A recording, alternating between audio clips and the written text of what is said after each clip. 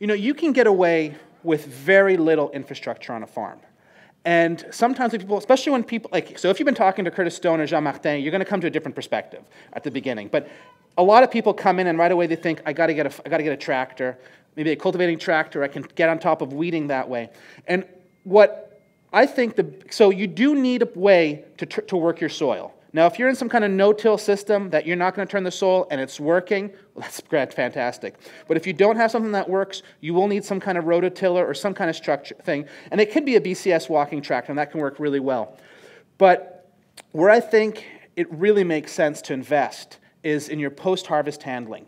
And so you want to have a wash station that is sanitary, also that's out of the elements so that you're not miserable like in a rainy day or a windy day. So that's important. And then I would say a cooler, some way to cool your vegetables is really, really vital. And for the simple reason that when you harvest, so you should probably harvest your crops as early in the morning, at least the tender ones like leafy greens. So, because if you harvest them too late in the day, they have a lot of field heat in them, and that's, once you cut them, they're going to wilt a lot quicker. So if you harvest them earlier, you have less field heat. But in the summer, there's still some heat. So you want to get them out of there, dunk them in water to hydrocool them, and then bring them out and get them into a cool room. And store them for like a number of hours, up to like 24 hours before you're going to market it. And there are people who love to say, this was freshly harvested this morning, and it's getting right to you. But I would argue that crops that have been well-conditioned will store much better for a client at their house than something that's just harvested quickly and sold the same day.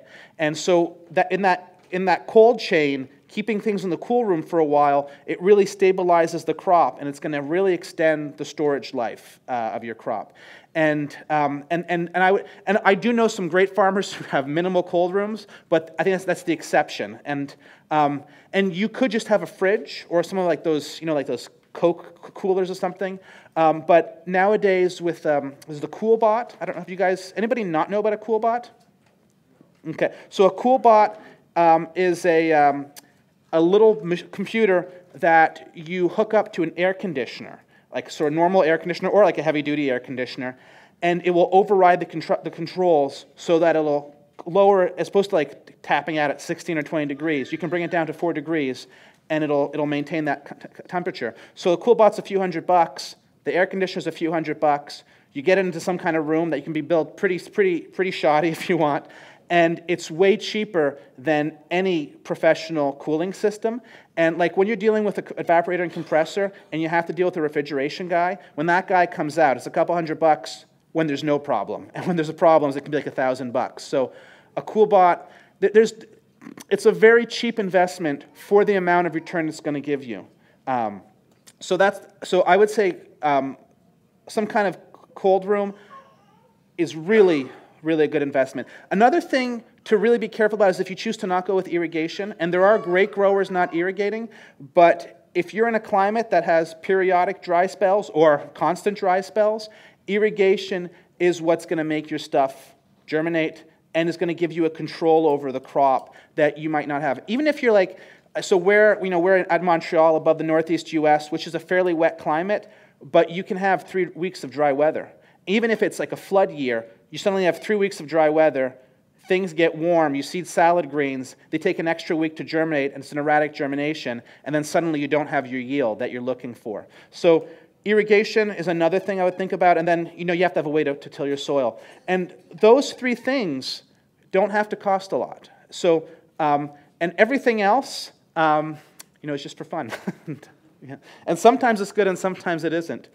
So at this point, I'm going to jump into the presentation, and I'm going to start off with sort of a bit of an introduction, introducing myself and kind of some ideas, and then I'm going to jump into a more structured crop planning approach, and I'll talk about that approach when I get to that point. So, and I'll also highlight in the proceedings or the schedule, the title was Crop Planning to Kick Ass. That was my working title. It wasn't supposed to be published. And when I saw that, I was like, oh, I guess I didn't correct that. So I'm just going with crop planting for organic vegetable growers. And if you're not certified, you can still use these methods. So a little disclaimer. So I'll start off with what makes a great farmer. And you hear that, like, this person's a great farmer. And sometimes I'll hear, this guy, he grows the best vegetables, he's the best farmer, but he just can't make it work, and he had to close shop. And what I would argue is that, if you can't make a living farming, you're not a great farmer. You might be a great grower, but farming has, when you're talking about farming, unless it's pure homesteading, business has always been part of it. And people have been making business decisions in farming for hundreds of years, probably as long as agriculture has been in North America.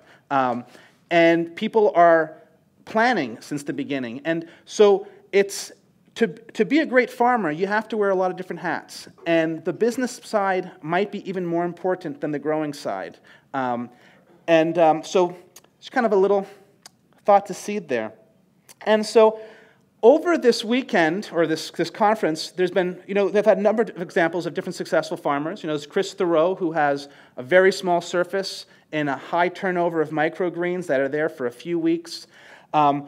Curtis Stone is a third of acre, doing something like $85,000 or $100,000. Jean-Martin Fortier, and I add his wife, Maudelaine Desroches, who's a really as important part of the process as he is. Though I'll refer to Jean-Martin by name throughout the rest of the talk, but that's kind of assumed that the couple is part of that. And they're at an acre and a half, and they're doing something like $150,000. And I remember when Jean-Martin was first being really successful with his model, he's looked at a micro farm, a really small farm, and now in this list, he's the giant. And we're growing 7 acres of farms, vegetables, so we're off of this. And these are all successful farmers. I like to think we're successful. I'm not going to say we're the great, but and there's a lot of things that these farms have in common. And one thing is these models are really appealing because it looks like not a ton of work, and it's a good return, and it's a good lifestyle. And I'm not going to dispute that, but what I will try to make a case for a bit in the beginning is that there's other ways to farm that can also be really rewarding in terms of quality of life and finances, and it being ecologically sustainable. So if you see yourself straying from this model, something that's different, it's not necessarily a bad thing. Doesn't mean it's going to work out, but it can. So in the case of these farms, they all focus on high-profit crops. This is one of their secrets, is if something's not a high-profit crop, why grow it?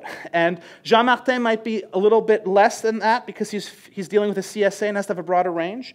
And I would say ourselves, our high-profit crops might be like a quarter of our crops. It's not the bulk of it.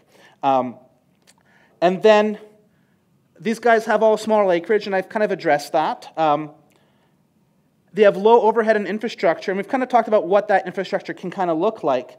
And one thing that I've been arguing with Jean-Martin on a weekend about is he would highlight they have no tractor. And this is something that he sees quite a bit, but we have 3 tractors and a cultivating tractor, and there's a lot of good farms that have them. So I'm not going to put a big emphasis on this, but there is definitely, once you do have a tractor, there's a tendency to get more gear for it, and there's a lot of more expenses that come along with it, and a tendency to scale up maybe beyond what you're able to cope with. I mean, there's a reason that Amish farms choose to not use tractors and they're using horses. It's to kind of keep the scale at a community level and not have individual people getting too big. And as you get too big, there's a lot of, other than community problems, there's a lot of issues that come in of dealing with your market.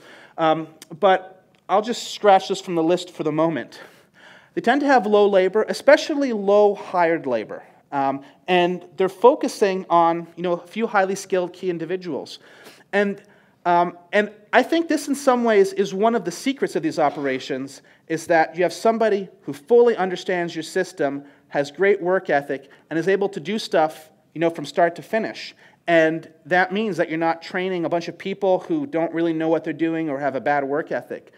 But this also really scares me in that what happens if that person gets really sick? What happens if that person has a family emergency and has to leave for a couple weeks or more?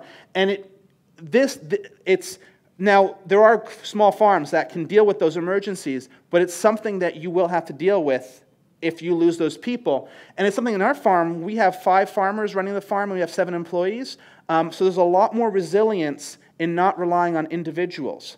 And I think on the medium and long term, that can help the sustainability. Not to say that this is going to be the kryptonite for these guys, but it's something to be aware about. It's what you're betting on. But the last thing, this is what these farms all have, and is the real secret, is they have systems. So they have an approach for everything they do on the farm. For each crop, they know when they want to plant it. They know how that process is. They know when the bed prep is going to happen. They know how to deal with clients. They know how to do invoicing. They know how to do all the crop planning, which we'll be talking about. And it's those systems and following those systems that's the magic in this. There's a lot of farmers out there who know that you have to have good invoicing systems, or know that you have to plant into nice prepped soil, or a nice seed bed. But when it gets time to plant in that seed bed, their beds aren't always ready. And it's those systems that make it happen. And that's what I'm going to be kind of trying to talk a little bit, is what some of that system looks like on the planning side. I'm not going to tackle a lot the bed prep and some of those other things, but I'll be talking more the planning side. But if you do want to have a fantastic farm, it's those systems that you want to invest in. And sometimes it takes time to develop them. But there's a lot of great models out now, and I think that young farmers and new farmers, and even older farmers who are established and want something different, are really fortunate to have farmers like these 3 farmers out there who are publishing their information and sharing it so broadly. And when we started farming, there was a lot of good information, but not the same that is now. And there was, Elliot Coleman was cropping on a small acreage, but it wasn't really looked at as a mod. Like, not everybody really believed it could happen, but it's really hard to dispute these people. And so it's a really fantastic time to have these systems already really fleshed out, and you can work with them. So with that, I'm going to jump into our farm. So we're La Ferme Coopérative Tournesol, Tournesol Cooperative Farm. And tournesol is French for sunflower, and it's kind of similar to girasol, and it kind of means turning towards the sun, but it's also a play on words, which means turning the soil. And that's who we are. And we're a worker co-op that's made up of 5 members. And so we're incorporated as a worker co-op, and one of the consequences of that is that each person has 1 vote, independent of any number of shares they own in the business. So it makes it something that's fairly egalitarian, and dividends or profit is redistributed in function of hours worked during the season. Yes, we do meet a lot, and we do talk a lot, but we've been together for about 11 or 12 years, and our systems have gotten, we've learned how to communicate. And so I'm going to introduce the different farm members. So one of them is Renee. She is we have 2 field managers that kind of share the job. So she's one of the 2 field managers. She also manages the greenhouse, and she deals with all our organic certification. There's Emily, who is at the conference this weekend, also my wife, but Emily is the harvest coordinator of the farm, and she's the other field manager, and she also leads our dried tea production. So then we have Fred, who is the bookkeeper. He does all the CSA administration, and he does all the soil fertility planning. We have Reed, who's in charge of all the infrastructure and machinery, maintenance. He manages our cover crop and our apprentice program. And then there's myself, and I'm in charge of the seed production, and I deal with our website and our newsletter. And so I'm responsible when it's not on time, like it's been lately. And so the 5 of us run the business, and we also do a fair amount of field work. So we are involved in planting, weeding, harvesting. And as the business has gotten bigger, we're less involved in some of those tasks. And the other part of the team is our apprentices and employees. So we have paid apprentices, and then we have employees who've been with us for a few years who might potentially become new co-op members in the future. And so last year we had 5 people hired on the farm, and then this year we'll have 7. So this operation that I'm describing is 12 people in the peak of the season, and through the winter it's about 6 or 7 people. We rent our land just west of Montreal. So we have 18 rented acres, and on that, there's about 12 and a half tilled acres. So the non-tilled acres are like, the access ways and places where the barn is and roads and headlands. And that takes a lot of space, especially when you're a tractor-based system. Of those tilled acres, we have 7 acres that are in cash crop. 3.25 acres are actually in seed production, which you may have seen in the workshop yesterday, or I guess 2 days ago. The rest is in mostly vegetables, but a bit of flowers and some other crops. And then we have about 5.5 acres that are they're only in cover crop during the whole year. Like in our cash crop, we do try to have a cover crop before or after, but in our cash crop fields, it's only cash crop. So it's a kind of like a 4-year out of 7 cash crop rotation. What percentage of your seed do you grow yourself?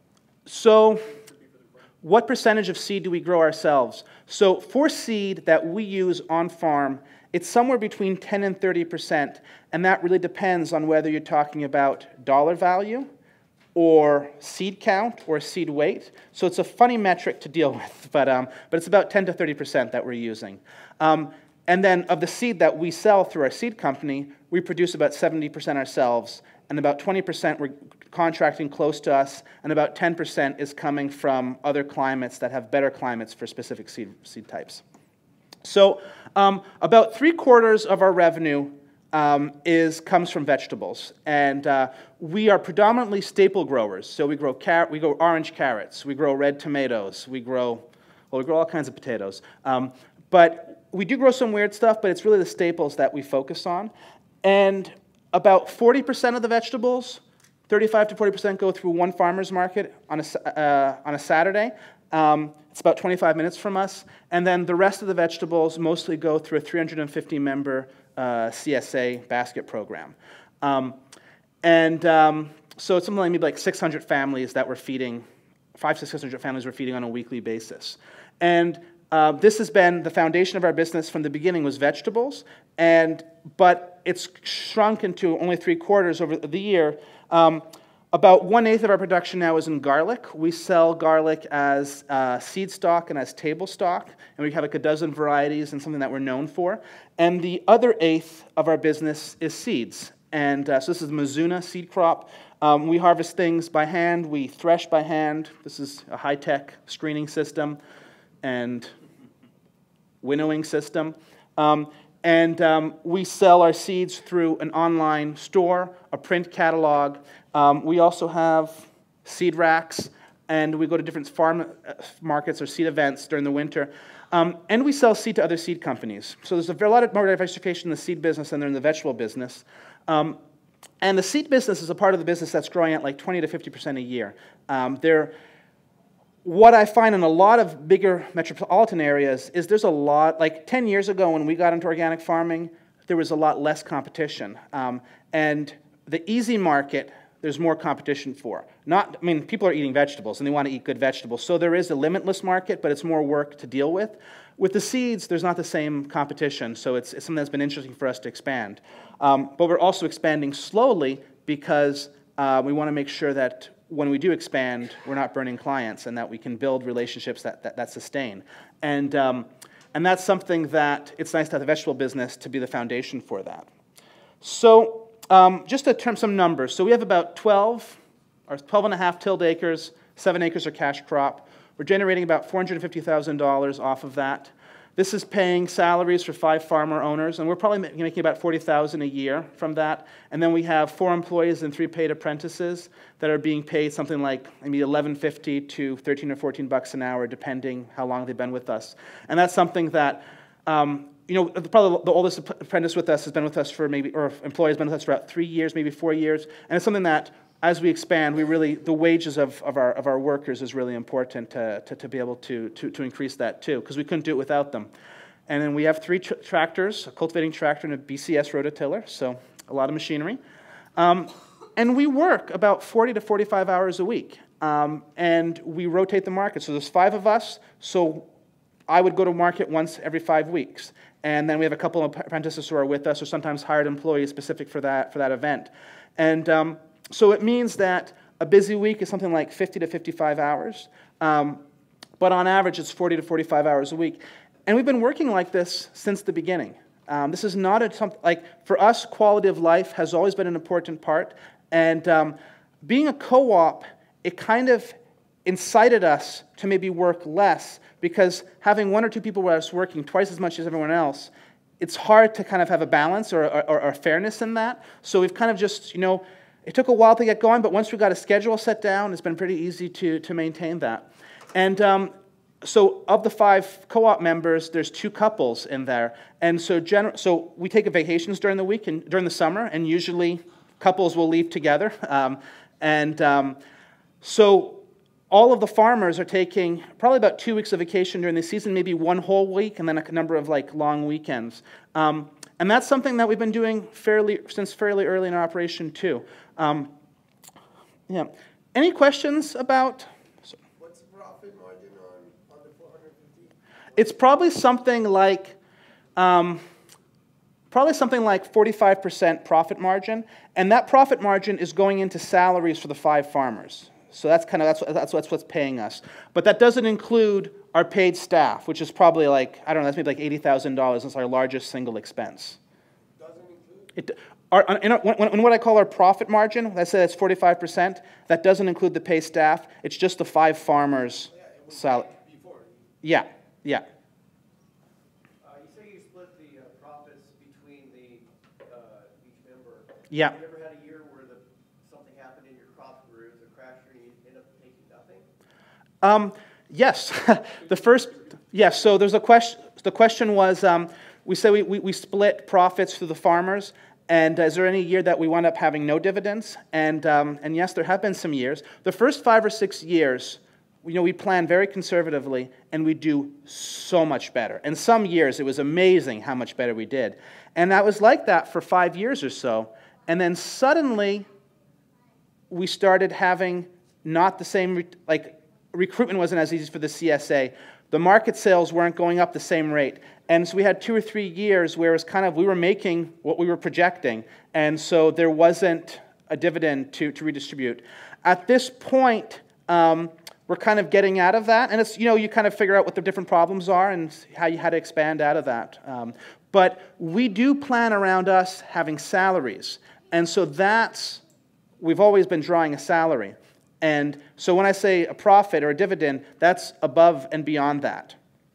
Okay. So what is crop planning? Which is what you guys here to learn. Crop planning is trying to figure out how much to grow, what you want to grow, and when to plant it. And you want to do this before the season begins. And this is pretty important because otherwise we call it crisis management. And if you can't make your farm work on paper, it's really hard to make your farm work in the field. So what I'm going to be talking about is, we wrote a book maybe in 2008 called Crop Planning for Organic Vegetable Growers. I wrote it with my co-farmer Fred, mostly based on our systems, but a little bit separate too, because once you start writing stuff out, you realize that what you're doing is very intuitive, so we had to kind of create a system that kind of worked on its own. So this book does go through all the steps I'm going to talk about in much bigger detail than I'm going to go through some of those steps. And what I'm going to try to do is talk about things that aren't specifically addressed in here or that have changed a bit since we first wrote this. And if you do want to get the nitty-gritty, we also only have a couple hours, you guys can go and find this book and read away and plan away. And so the process that we've broken it down into is an 11-step process that kind of starts with where you want to be and works backwards. So the first thing you want to figure out is what you're trying to get out of this farm. And in the case, I'm going to talk mainly about the sales, but we'll talk a little about quality of life too. And once you know how much you need to make from your farm, figuring out what a marketing plan that would meet that financial need. And then once you have your marketing plan, then it's a matter of figuring out when you want to grow those crops and how much to grow to meet it, and then what you have to start in the greenhouse or a nursery so that you're able to plant it on time, and going back to how much seed you need to have on hand to plant in the greenhouse and then in the field. And And that's kind of the crop plan itself is your field planting schedules, your greenhouse schedules, and your seed order. Those are kind of the three pieces of your crop plan.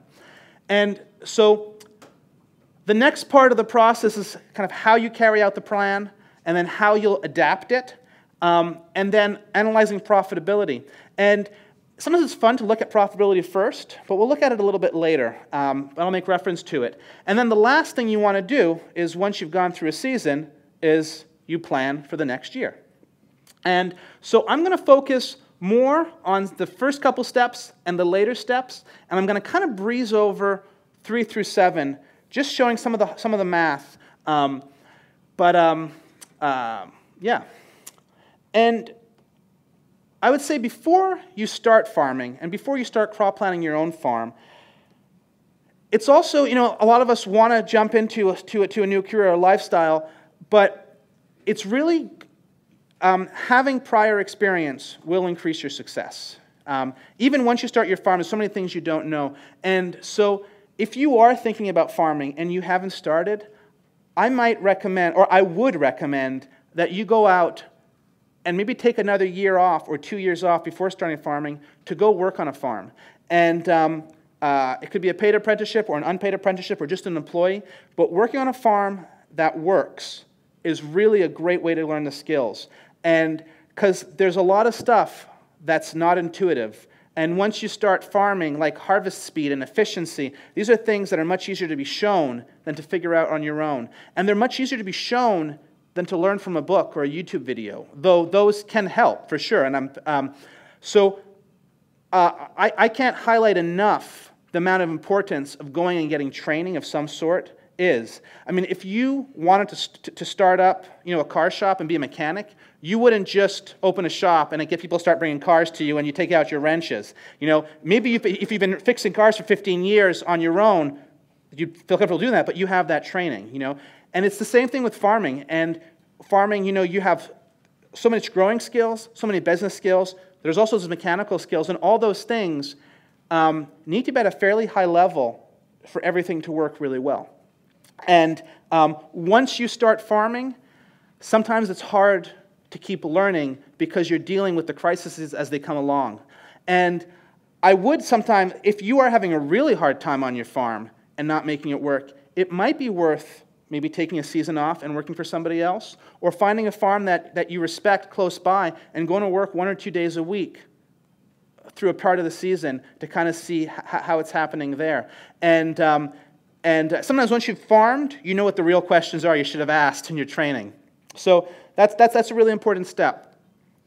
So when we set our goals, we all choose to farm for a lot of reasons. And there's a big reason, probably if you guys are choosing to farm, that are based in, there's a certain environment and ecology that you want to be part of and you want to see. And you want to be encouraging the natural, healthy things in the world as opposed to hindering them or at least standing by. So, the plant life, the flowers and all that are part of what motivates us.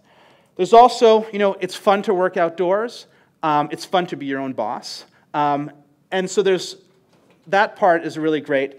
You also probably want to be able to enjoy your life a little bit and not work all the time. And you probably also want to grow good food, and ferment and pickle and put up food. So the eating part is really important too. And then, if you have employees and stuff on your farm, you want to have a good social life with them. This is our annual employee apprentice appreciation lunch. At the end of the last Friday of every month, we have a barbecue at the farm. We break off an hour earlier and have a barbecue. Friends and family come, other farmers come. Really challenging events. And this aspect is really at the core of why we farm.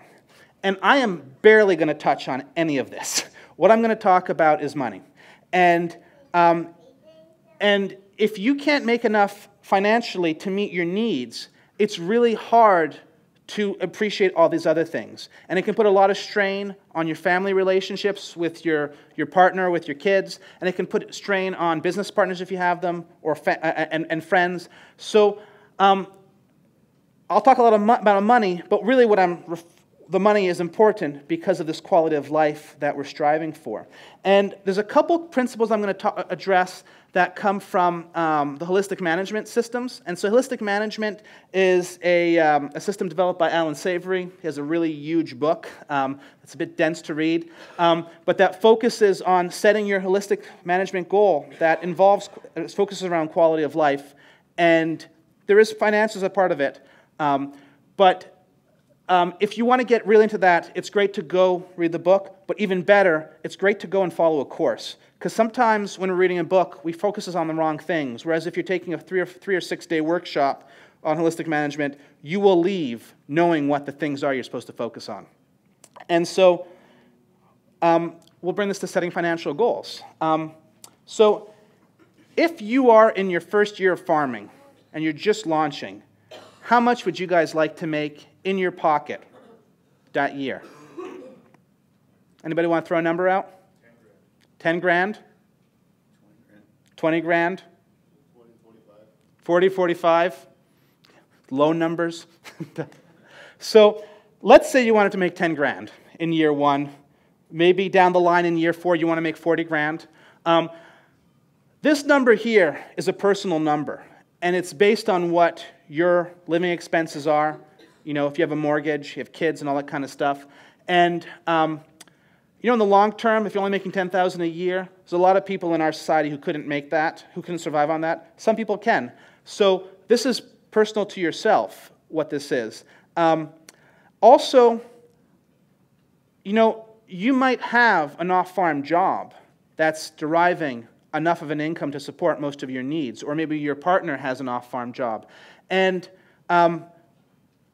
it's, you know, we enter farming wanting to do it fully and wanting to work full-time, and maybe think that's a great thing. And it can be a great thing, but sometimes it's easier financially to be farming part-time. And that's a choice that, you know, you don't want to farm full-time and burn yourself out. Maybe it's better to have a miserable job and have some happiness in the farm. Or you can have a good job and have happiness in the farm too. But you don't have to bank everything that you're doing on these systems. So the first, so what I'm going to go through with financial goals, this comes specifically from holistic management's financial planning tools, is the first thing you do is figure out how much you want to have in your pocket. Next, you figure out what farm income is going to generate that. And a target number that they like to look at is about 50% of your gross sales or farm income should be your profit or your salary that's going into your pocket. And so if you follow that number, you could double it, and then what's left is your expenses. And this is a fairly simple math here. So if you want to make $10,000, if you can make $20,000 and only spend $10,000, you'll have $10,000 profit. So in your expenses, you're including your own salary? No. In this case, expenses is money that's not going in your pocket. So this here, and that's why I call it salary as opposed to just profit, because it's money that you're paying yourself to run your farm. And whether you think of it as an hourly wage or you think of it as a lump sum, it's still something that's what you're taking out. And that's, in some ways, the most important part of your operation is what you get out of that, because that's what you're working for. You know, if you're out there hand-weeding on your knees and you're working 80 hours a week, it's because you're expecting to get something out of here. You know, it's not hand-weeding for 25 hours in a week that's going to make, you know, nature and the world a better place. But it's because you expect that you're going to have a better income coming out of that.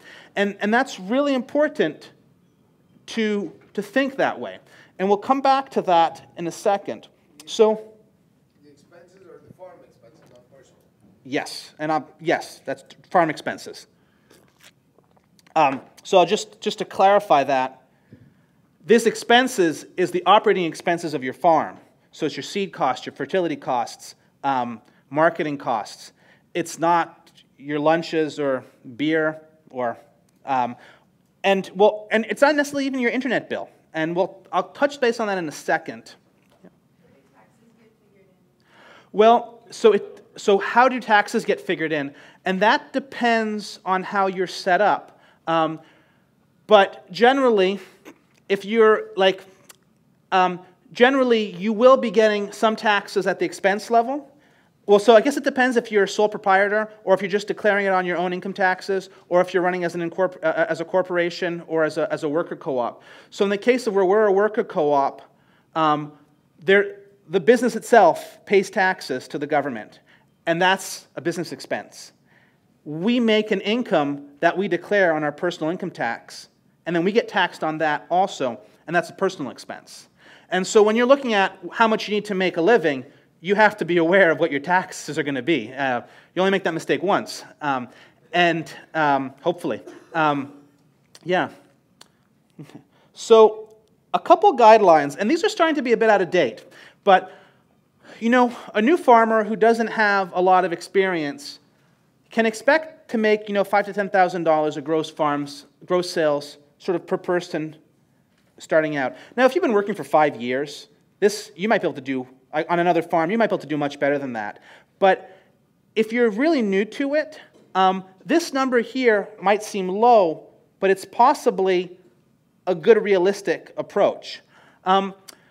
There's been a lot of analysis of different farms that are generating quite a bit of revenue depending on acreage and other parameters. And it looks like on a lot of those farms, it's about $40,000 of gross sales per person that you can expect. But when I'm looking at numbers like from Curtis and Jean Martin, I think that those numbers, there might be higher numbers that are possible now if you have good running farms. And it's really fantastic to aim for that, but until you're there, you probably should plan more conservatively. And once you've gone through your first year, you'll have a better idea what's more realistic in subsequent years. And you know, it's great to have a great first year, but it's also, you know, you don't want to have to, if you don't do well that first year, you don't want that to compromise your existence. So you need to make a budget to keep your expenses on track.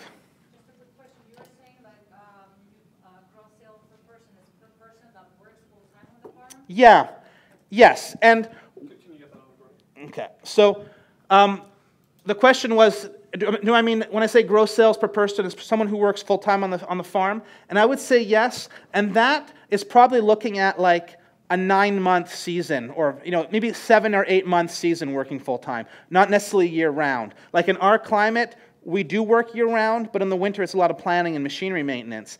And that's not directly generating sales. It's the stuff that you're doing in the summer that's directly generating the sales, unless you have like a winter production. So, for example, if you have 5 co-op owners and you use $40K, then you would have a $200,000 budget for that, yeah. the salary. Yeah. Then you would have the farm income, so you want $400,000.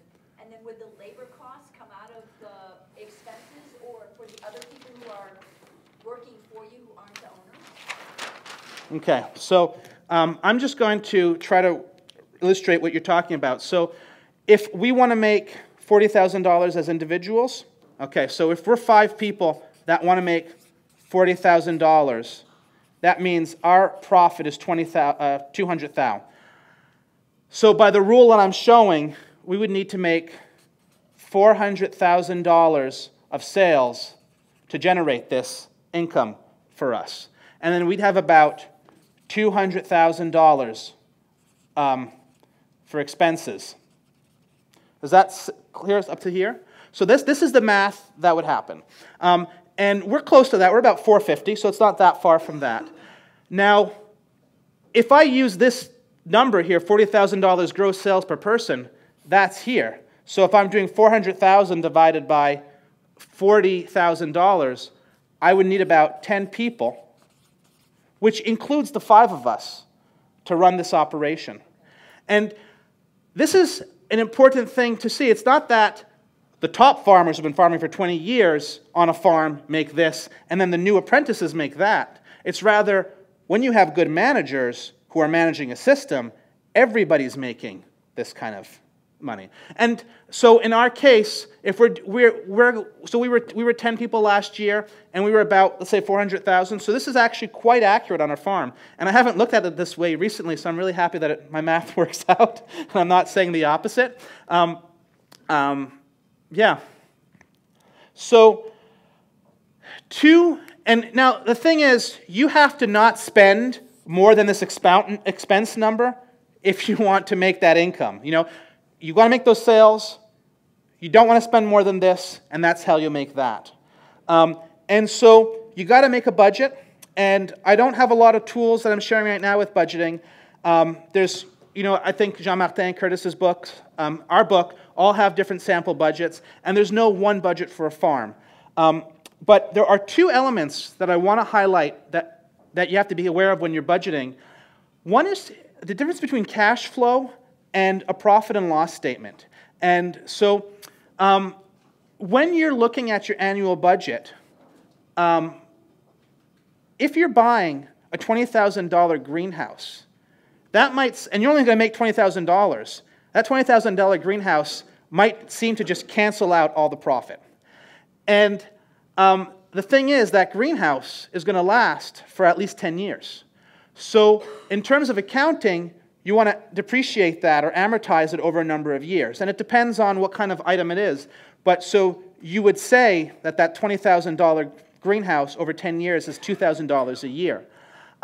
So that when you have your budget, it's just the depreciation that shows up. You do have to pay for the greenhouse, though. And so that's where you might need to have savings that you already have, or take a loan, or have been more profitable in a future year. And so that's something that, when I talk about expenses, I'm talking about annual operating expenses. So it's the things that you're spending in that specific year. And another thing is, so on a farm like ours, where there's 5 people running it, and we're registered as a worker co-op, there's a clear distinction what's our personal life and what's a farm business. But if you are running your farm and running off your own personal income tax return, there's a lot of expenses that you can hide or that get melded in to your business. And I'm not going to comment on the appropriateness of that or not, but I think it's important to be aware of what expenses are going in. Because if you look and 85% of your revenue is going to expenses, and you're complaining about that, but all your rent, all your travel supplies, food and other things are also being covered in there, then it's not actually 85% of your business is business expenses. So that's something that you should make a strong distinction of when you're budgeting. So the important thing with the budget is that you're paying yourself.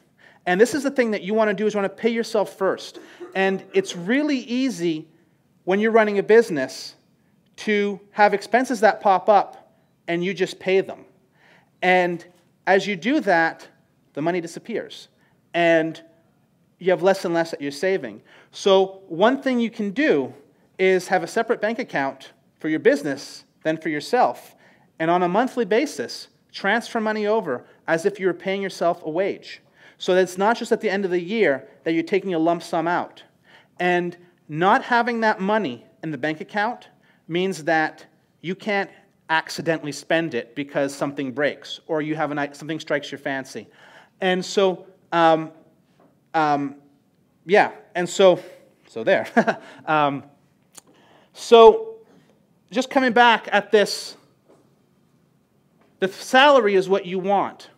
And so you're trying to make sure you're getting it. You want to control your expenses. If your farm income is better, you should think of that. You should try to maintain your expenses at what they were before, because that extra goes into your pocket. You don't want to be working a lot extra just so you can buy new things that you're going to be using up. Now, if you make extra and that means you can afford a better tool or something that's going to last in a while, then that can be investment. But again, it kind of converts back into the depreciation I was mentioning. But if you just wind up spending $10,000 extra on compost because you made $10,000 more, though that's good for the soil, you know, you're hurting your business. And so, if you've been farming for 5 years or 10 years, you should ask yourself, are you where you want to be? And that where you want to be often comes down to two things. It's, you know, how much are you making and how much are you working? And if you're not making very much and you're working way too much, you have to think to yourself, you know, why or why not am I there? And often going back to the basics of looking at this is the starting point, before you've even looked at what your crop mix is. You know, is how much money do I need to make? If I'm grossing 80,000, but only making 10,000 and spending 70,000 in expenses, well, I might be able to make 10,000 just by grossing 20,000. So making a smaller business will have maybe less labor costs, less costs across the board, and it's less work to do it. And that is a really important step. Because if you've been working hard for 5 or 10 years at something, and the system hasn't evolved much from what it was in your first year, what's to make you think it's going to evolve in the next 5 to 10 years? And so you have to go down and you have to look at the numbers. And this is the first number to look at. So from here, so what you come out of with this is how much money you want to make during the year. And this is the basis of your marketing plan. And your marketing plan has 4 pieces.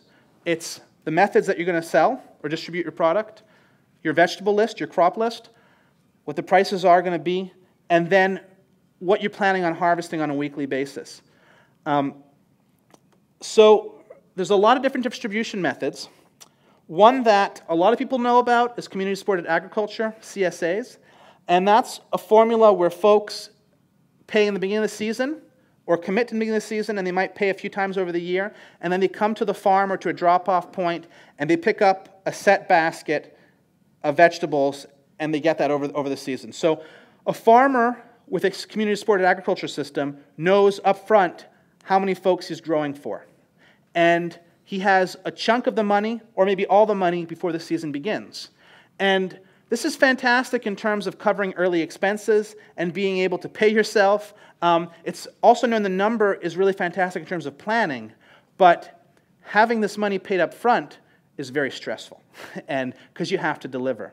And even when you've been farming for 10 or 15 years, there's still a stress to deliver. And when you have a tough year, you're thinking about the people who have committed to you. And when you've only been farming a couple years, you really feel that, especially if it's all your closest friends and family who have signed up with you. So this is also a few pictures of our drop-off. We have a drop-off on the farm. We have a drop-off. Well, it's no longer, for a while it was at a church. It's moved over because there wasn't enough space anymore. And in our system, it's called a market style, where the vegetables are out, like at a farmer's market, and then folks line up, give their name. There's a board with what's in the basket. Some of it's in English, well, some of it's English, some of it's in French, but some of it's individual items, some of it's, choices. And then folks go down, and then they fill their own basket or bag or box and make their basket. Some people have pre-made baskets that they deliver. We like this system because it reduces the amount of packaging work beforehand, but it increases the amount of time at the drop-off. But more time spent at the drop-off is more time that you can talk to your clients and better build that relationship. And we have stuff that's bunched as items, but then there's also stuff that's bulk.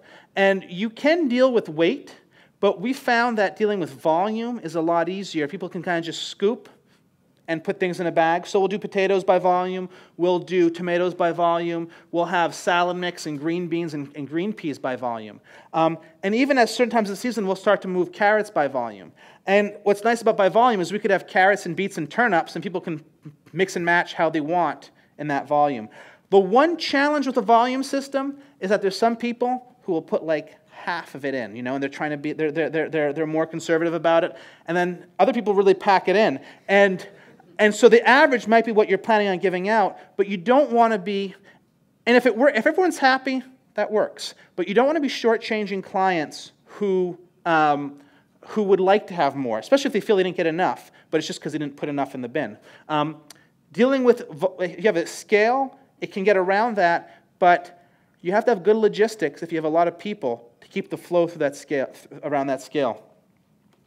And then we also have an exchange basket. So we have extra items that we'll put in the basket. Sometimes it might be stuff that's left over from market, but maybe not salad greens, but like carrots or beets.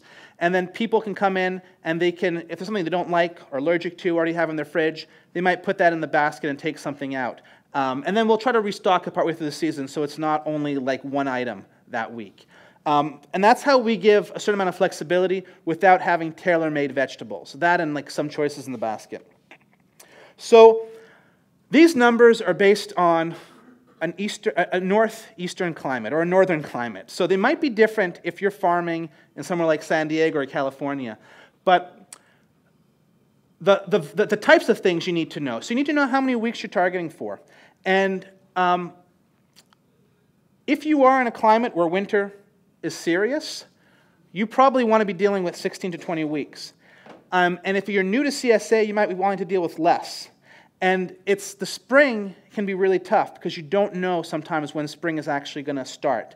And also, really cold springs and really wet springs can really slow production down and really make those first baskets tough to fill.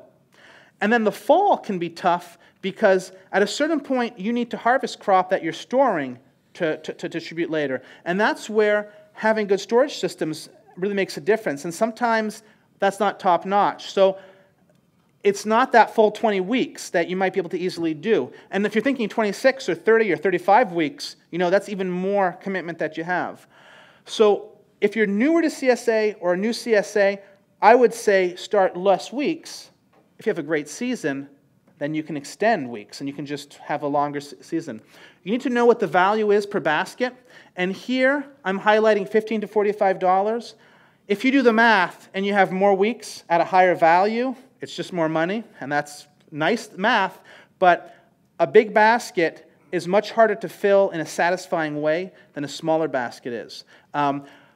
One kind of complaint you don't want from your members is that they're getting too much stuff and they're having to compost it or give it away. That leads to dissatisfaction. So maybe having baskets somewhere in the $25 to $30 range might be easier to fill with a reasonable number of vegetables. How much do you charge a week or for the total? I'll get to that. Yeah, and then, so if you're a new CSA farmer, you could probably generate about 5 to 20 shares per person. Experienced farmers are generating anywhere from 30 to 75 shares per person, and it can depend on other kinds of market outlets they have. So this is not really that prescriptive with such a broad range. What do you mean by shares? So shares is, so with CSAs, part of the language is you're buying a share of the harvest, so each member is a share. It's a good question, though. So our farm, the way that we work is you can pick up every week or every 2 weeks.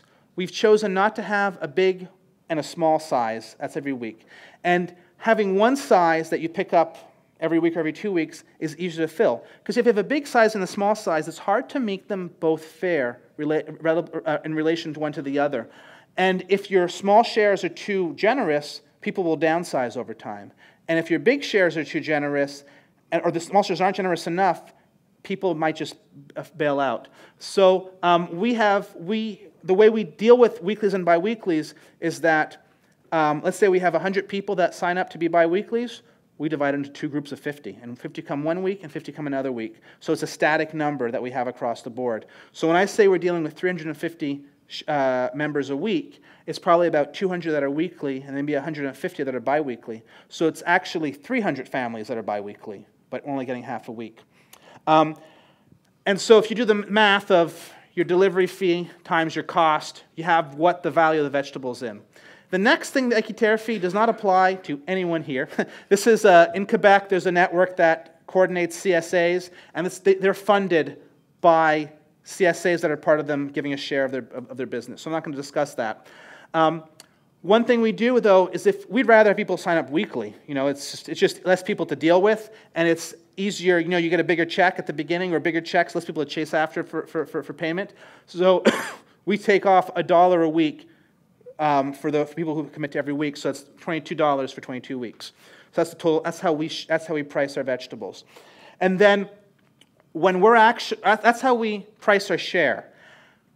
We're actually aiming to put 15 to 20% more value than they've paid for on this line as vegetables that they get. And we base that price on our market price. And because we sell at a farmer's market, we have that price list.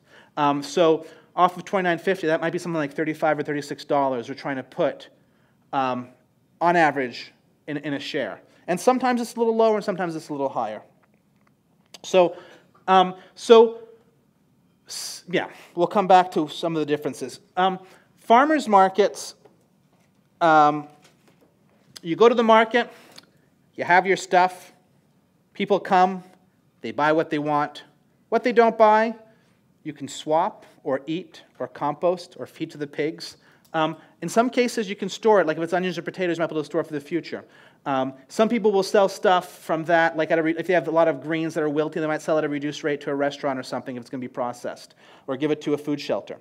Diversity of crops. We're not going to talk about the farmer's market as much. But with the farmer's market, what you want to think about is how much you want to make over the whole season, knowing how many weeks you're going, and what that looks like on an average week. Now, you probably, ideally, you could have that average week every week through the season, and that spreads the work out. But it might be that you're making 300 at one point and 1,000 another point, and then less at the end again. And that's something that's going to come in differently with each operation. But with farmers market, there's a certain amount of unpredictability that comes into it. However, the longer you're in the same market, the more you can see trends. And if you can sell 100 bunches of carrots one week, you're likely to sell roughly 100 the next week, maybe 90, maybe 110. But it would be very exceptional. You could sell 300 the next week, or that you'd only sell 10 bunches the next week. There can be markets that are based in certain types of touristic areas that do have a big fluctuation of people that can be like that. But most markets sort of get standard, and they might have a low period in the spring or a high period. Like it might change by type of season, but it rarely changes from week to week every week. And another way you can sell is sort of in a wholesale or a semi-wholesale way through restaurants and stores. And this is the part that I don't have a lot of experience with, so I don't have any pictures. This is something that, going back to Curtis's documents, is really fantastic. These restaurants on stores, you're generally going to be getting a lower price than you're getting if you're doing direct market to a grocery to a farmer's market or CSA, but you can often have a higher volume that's offset. And it can also be, at a farmer's market, if I'm there from 7 in the morning to 3 p.m., that's a lot of time spent marketing, and if I hire people to work there, it's a lot of time. Whereas you could maybe make the same amount of sales to a client like this in a shorter period of time. So you're making less money, but you have less marketing expenses, and that can really make a difference. And there's a tendency to not like wholesale in the small farm world, but wholesale can be profitable if it's run right. And then, so that's a lot of things. One thing is, we are in a golden age of vegetable growing, but not necessarily in a golden age of developing clients. And a lot of places have a ton of CSAs now. A lot of places had some great farmers markets, but every neighborhood now has a farmers market. So some of the farmers that were making a certain amount at one market now have to go to 2 or 3 markets to make the same amount of money.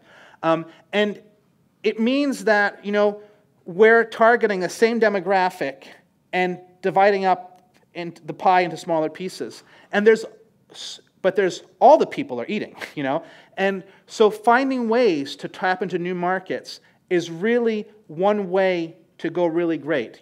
Having great product will sell itself, but finding new ways to market it will sell itself, will also create a revenue. So in our case, we've diversified with seeds, so that's something that's an agricultural product. We use the same kind of crop planning, but by going with seeds, it's given us a different kind of stability, and we're in a marketplace that's easier to develop.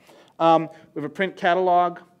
Sometimes people talk about value added. And value added, people often think about making tomato sauce or jam or something else in a can with a nice label. The thing about what I find with value added is if you want to have a good value add, like a good jam or other processed product, you want to start with good product. If you're starting with your worst stuff that wasn't harvested, it's hard to have a top-notch product. And if you're putting top-notch product in a jar, are you getting more for it than if you just sold it at a farmer's market? And so it's not this easy source of money to just generate extra revenue. Now, if you can produce top-notch product and you're in an area that can't meet that demand, converting it into a value-added product that you can get a good price for is really great, because a value-added product often is non-perishable the same way that something that goes to farmer's market is. You can travel further afield with it, and if you don't sell it, you can bring it back home. But if you have a fantastic market, that is happy to pay good prices for fresh vegetables, well, you don't have to process them and spend time in the kitchen and all the other marketing expenses. And sometimes value added can mean different things. Like in the case of this garlic, we bunch it, put a little label on it, and then we can sell it for $5 more because it's in a braid. So with $20 of garlic, it goes to $25. And there is work that goes into it, but if you can do it quick enough, the work pays for itself. So you're adding value because now it's a beautiful thing, it's an ornamental thing, it's a great gift. So value means different things to different people. And a last part of the world these days is web stores. And this is something that you can find people much broader than just your farmer's market. A lot of people are doing online shopping, and there are so many platforms that you can use to work with this kind of thing. So it's something that is worth thinking about how you might be able to do to sell that way. Shipping can be an issue, but not always. It depends on, it could be that people order this way and they come and pick it up, or they come and pick it up at a central spot. So figuring out how you're going to distribute is very key in whether you'll be able to sell it. So if you have a CSA, you have to probably have more staples. You can't just do salad greens and cilantro. You're probably talking about at least 20 crops, maybe more. If you start selling at farmers market, there is definitely an appeal to have a broad range of crops and to meet every client's every demand. But there's also an interest in specializing. You can be a salad green person, you could be the garlic guy, and people come to you for that specific product. In the short term, it's probably more gross sales to have a diversity, but down the line, if you do build your reputation and your brand, that specialization can be very crazy, how much you can sell through it. When you're talking about restaurants and stores, you can deal with diversity, but probably want to go more for specialization. Less things, but sell more of it. So and a key part in all of this is that it's going to get better over time, and it's based on the relationships you build. And people keep repeating this, and it's true. You have to take the time to meet people, and you have to take the time to listen to their complaints and build on that. So once you know your outlet, you figure out how much you're going to make per outlet. $12,000 for the CSA, $10,000 for the farmer's market in this example. One thing to think about is if you have a lot of different outlets, you want to treat them right. And it can be difficult, like if you have a CSA and you're going to farmer's market and you're sending a good product to farmer's market, people can start complaining and thinking that you're not treating the CSA well. And it's usually good to know what your key outlet is, and know what the rest is kind of like the padding. And over time, you're able to balance everything really well. But at the beginning, know where you really want to have the best results. And if you're doing a CSA, I tend to think that that should be where you put the most love, because it's the word of mouth that's spreading out that's going to have more clients. And you want to have a low retention rate and a high recruitment rate if you're going to grow. And for sure, the farmer's market, you want to have love there too, but the farmer's market, there's a little bit more variability that's expected. I don't know if you mentioned it, what's the price difference that people would get in a CSA versus if they bought the same product from you at the farmer's market? Okay, so the question, what is the difference of someone going to CSA and getting a basket versus what they get from the farmer's market, or why they would do it? No, as far as prices. So as far as prices, The same amount of product in one place to the other. so we, at CSA, we give people 15 to 20% more than they paid. So if they were to buy the same vegetables at the market that they got at CSA, they would get $35 or $36, whereas if they buy it through the CSA, they get $30. So market's like $36, the CSA would be $30. And at first glance, you're like, well, what? So that's nice to have that savings, but also maybe you don't want to have cilantro this week, or maybe you don't. There's also a certain amount of things that you're getting that you might not be your first choice. And people tend to like farmers markets because of the choice. What's nice about CSA is that whether you come at the beginning or at the end, you're going to get something. And you don't have to all come early, And at farmers markets, tend to be a cluster of people early on because they want to get stuff before it sells out. whereas at the farmer's market, you can take your time. So we've definitely found that there's people who don't want to go to farmer's market, and there's people who don't want to go to CSA. And the folks who don't want either, they're probably not the client you're looking for. Or maybe they go to a restaurant. There's a lot of different variations on what a CSA is. Yes, there is.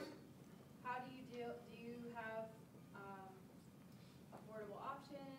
Do you have barter? Do you have people working at the farm? Do you have a work requirement? On our farm, we don't have a work so there's a lot of different variations in the CSA world. And so the question is, what are our variations, I guess? Do we have a work requirement? Do we have barter? Do we have,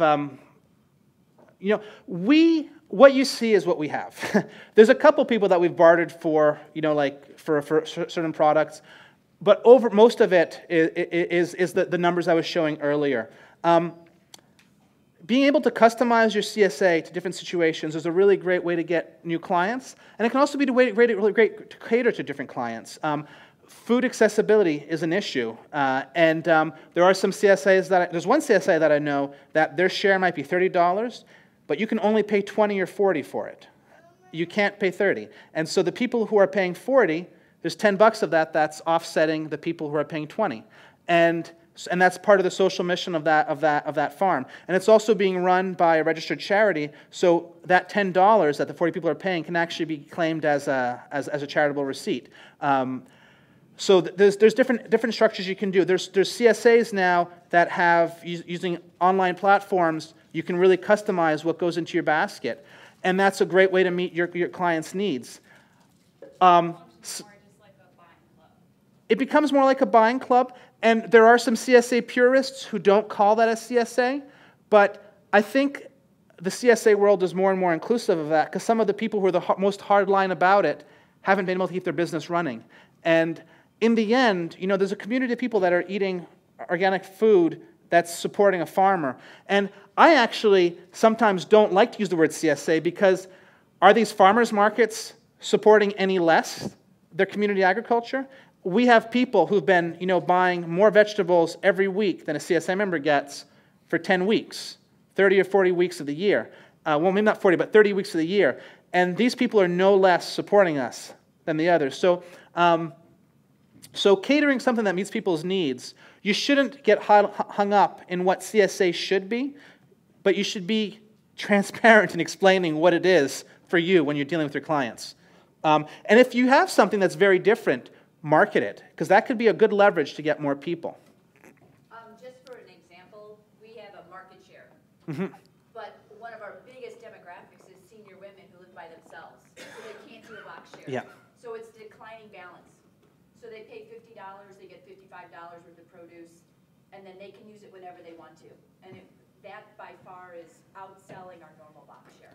So the comment is, one farmer in the crowd has a market share or a card at the market. It's just called a market share. Called a market share, and so they pay a certain amount, and then on a weekly basis they can get what they need, and that's just deducted from their tab. And this works really well for certain demographics, specifically older women. Is that what you said? Yeah. Who might not need as many vegetables as in a CSA share. Or normal CSA share, and that this is outselling their CSA. So that's fantastic. You need to know what you're growing and how you're going to package it. And we're not going to talk much about crop choice, but I would highlight formatting and thinking about it beforehand, because when it comes time to go to market or CSA, if you're just figuring out then that you need elastics or you need a pint or a quart, you're stuck. Also, formats can really change how you sell stuff. When we first started farming, we had a hard time selling individual peppers. We started putting them in these quarts, 4 peppers. It could be 4 really nice red ones, but it could also be a mix of different peppers. And we could sell, whereas before we were selling 20 individual peppers, suddenly we were selling 35 quarts with like 4 peppers each. And that did really well. And so this formatting can change.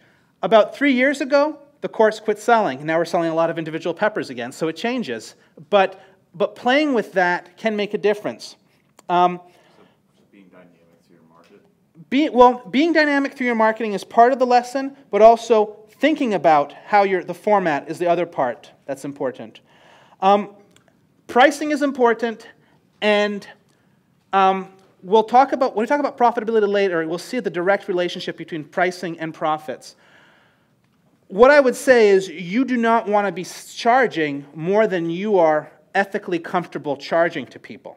But you should also reflect that many of us who get into farming tend to be on the frugal side and tend to be thinking about vegetable prices from our perspective, but you might be in a market that when they're buying something at the grocery store, it might be twice what they're comfortable paying twice what you're comfortable selling it for.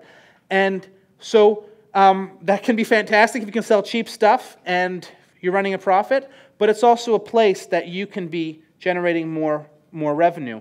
I would highlight that beautiful, delicious, fresh, local, organic produce that stores well sells itself, and people come back for it.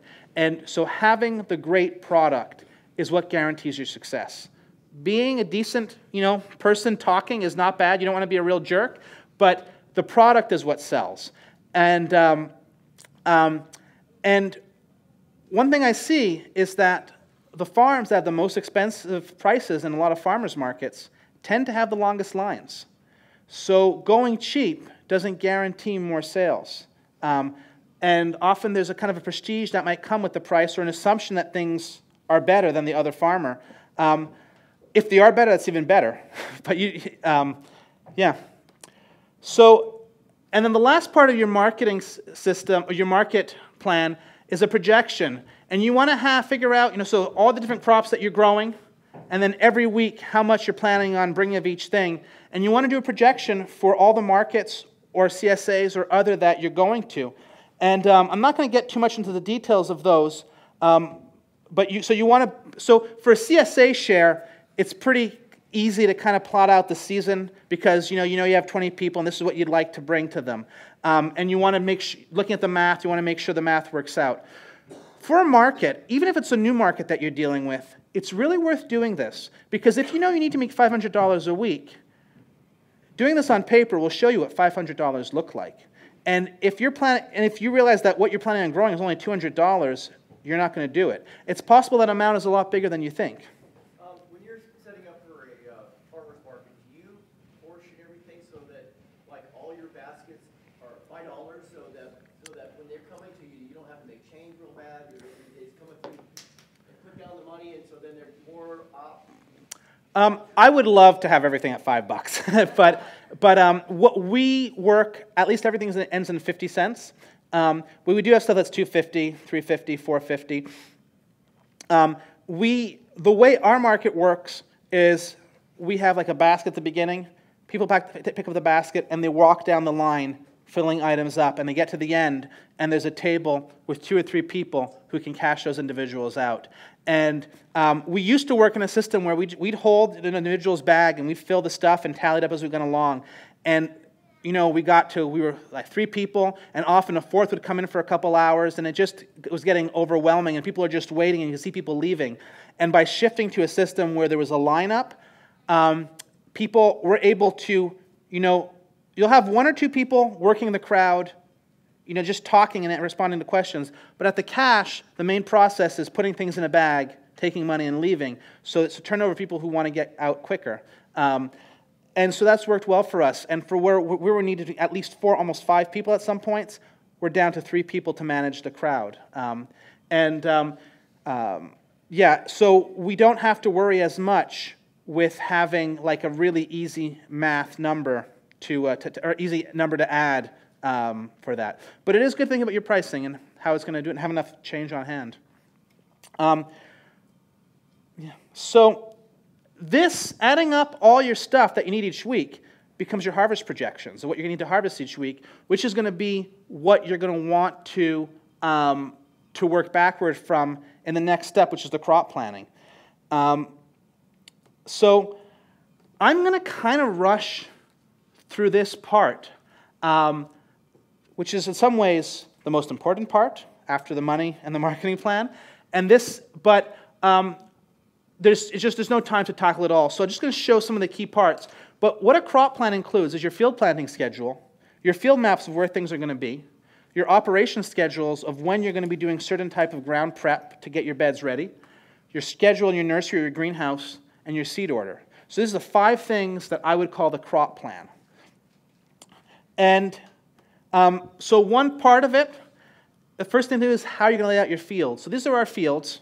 We have broken them up into big blocks that are all the same size, and each block has 14 beds. That's 300 foot long and 5 foot wide. And that 5 foot wide is from the middle of one path to the next path, and it's designed around our tractor. So each of those blocks is half an acre, and we have 17 blocks like that on our farm. And by having blocks that are the same size, we know that what fits in one block fits in another block. So we can have uniform row cover, uniform sprinklers, uniform drip tape, and not have to be scrounging for different bits. Now, 300-foot long beds work really great with a tractor. If you're working in a system based on a VCS or no-till, this is really overkill. So you want to be designing in function of what of the technology that you're using, and often the technology that you're weeding with. But if we were using tractors and we were designing around 50 or 100-foot beds, the turning at the headlands would be happening all the time. We have to have too many headlands, and just all that extra turning would reduce the tractor efficiency. There's no one right size, and that's going to come through as we start talking about a few other parts of the farm. And a piece of language I'm going to use, I'm going to talk about bed feet and row feet, and I just want it clear what that is. So here is a bed of lettuce.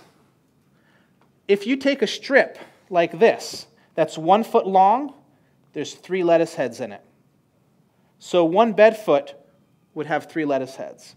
Now, each of these is a row, and if you take a 1 foot part of the row, that's a row foot. So in the case of lettuce, where we're growing with 3 rows per bed, that's 1 bed foot is equal to 3 row foot. If we had a row of tomatoes down the middle, and it was just 1 row of tomatoes, well then 1 bed foot would equal to 1 row foot. I'm not going to talk about row foot tons. I'm going to talk about bed foot a lot. Is that kind of clear to everybody? So, some of the math that you want to know is, when do you plant? Well, you have to know when you're harvesting, subtract the days to maturity, and that gives you your plant date. So DTM is days to maturity. This is in a lot of seed catalog. It's how many days the crop is expected to go from the planting to the maturity when it's harvested. And what's important in this is that you should know whether the seed catalog lists days to maturity from seeding or from transplanting. So you could have a lettuce that's going for, that's being spent 4 weeks in a greenhouse, and then it's going to spend 7 or 8 weeks to get to a full size. Or you can have a lettuce that's directly seeded in the ground and then takes 5 weeks to get to a baby green. So those numbers change. And it's as simple as, so let's say with radishes, you want to harvest them on June 30th, 28 days to maturity. You count backwards on a catalog, or you plug it into an Excel spreadsheet and do the math, and you know you have to plant on June 2nd. And this is what it works mathematically. Days to maturity is often set for specific geographic regions where they've been determined, and at specific times of year. So what a days to maturity for broccoli in the spring might be, when you get to the heat of the summer, it's like half that, and in the fall it might be a lot longer. But it's the best we have when you start, and it's really valuable when you start talking about multiple varieties of the same crop. So if you have a broccoli that has like a 50 days to maturity and one that has a 65 days to maturity, you can expect that one's going to be more early than the other. Whether it's actually 2 weeks earlier is something different, but you can expect it to be earlier than the other. Another equation that you'll need to work with is how much do you plant? And so you start, and so in these equations, there's a number SF or SF, which is a safety factor. And it's because when you plant out, let's say you need 100 lettuce, and you plant out 100 lettuce, how many of you are actually going to harvest 100 lettuce? Some of them bolt, some of them get eaten by groundhogs, by deer, other things might happen to them. So you want 50 heads of lettuce, and as a general rule, I would use about a 30% safety factor, so that's 1.3. With experience, that starts to change. You might only have a 10% safety factor on kale or chard, and you might have a 50% safety factor on lettuce, which might, at the peak of the season when it's not holding as well. But it kind of takes more space the bigger the safety factor. So 50 heads times 1.3 divided by this density of how many heads you can expect per row foot divided by the rows per bed and gives you 22 bed feet. And so you have to do this math for every crop that you're planting throughout the season, for every week that it's going to be harvested. And you can do it by hand, but it's a lot easier with spreadsheets. And we'll touch very briefly on that in a moment. And so, similar in the greenhouse, when do you want to plant it? If you want lettuce in the field on June 2nd, it's in the field, it's in the greenhouse for a certain number of days, say for 4 weeks. You need to plant it on May 5th to have it ready. And then for figuring out how much you want to plant in your greenhouse, you start off, let's say you want 15 bed feet of lettuce at 3 rows per bed, divide by the spacing, times by a safety factor again, divided by the number of cells per tray. You need 0.8 trays. I would probably seed 1 whole tray with that. But so, again, you have to work through all of this to know how much you have to seed at every point of the season. And then from this how many seeds do you need? So if it's a direct seeded crop, you got to add up all the bed length that you have over the season. So let's say it's a beet, 165 bed feet, times how many rows per bed, and then how many seeds you're seeding per row, and then another safety factor to make sure you have enough seed when you need it, and then you have a certain amount of seeds, so 10,000 seeds. And then this 10,000 seeds, by knowing how many seeds per gram, or grams per ounces, or ounces per pound, you can figure out how many grams, ounces, or pounds you need of that. And this is important because not all seed catalogs sell by seed count. And some seed catalogs sell by metric units or imperial units. So if you're going to be shopping through different catalogs to get the best deal or to see what's comparable, you should know what the different values are. And so again, this can be set up in a spreadsheet so you have 4 rows side by side. And so this math takes a lot of time. But with the computer, the math itself happens pretty automatic. It's the thought process you're going through as you're building a sheet is what's really important. And seeing where the numbers are funny and working from there. So what we use, and this is something that's different. If you've read our crop planning book, this part is not in the crop planning book. And I am working on a series of blog posts to talk about this, because this is what's revolutionized our next step. And it's kind of what comes back to how to get these 6 spreadsheets into one. And it's a function that's in most spreadsheet systems called pivot tables. And so I'm going to get out of here, and I'm going to go look at what a pivot table looks like. I'm going to, let me just, so how many of you guys use spreadsheets for your crop planning or for your planning? Okay. Who uses Excel? Who uses Open Office? Anybody use Google whatever Sheets or whatever they call it?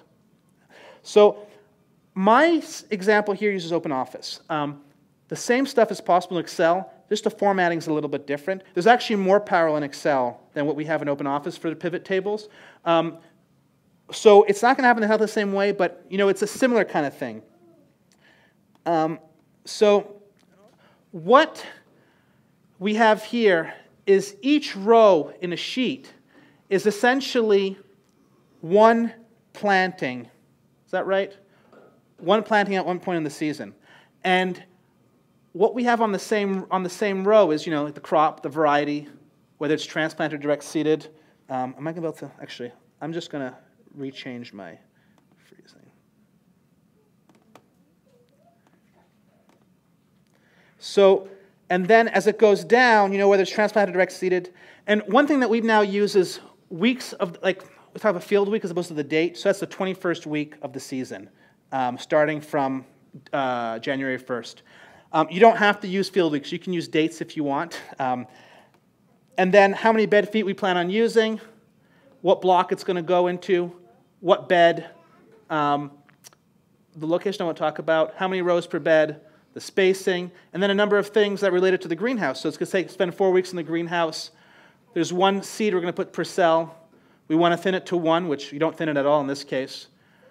It's going to be seeded the 17th week of the year in the greenhouse at the 1.3 safety factor, the tray size, and then how many trays it mathematically calculates and how many trays we actually want to plant.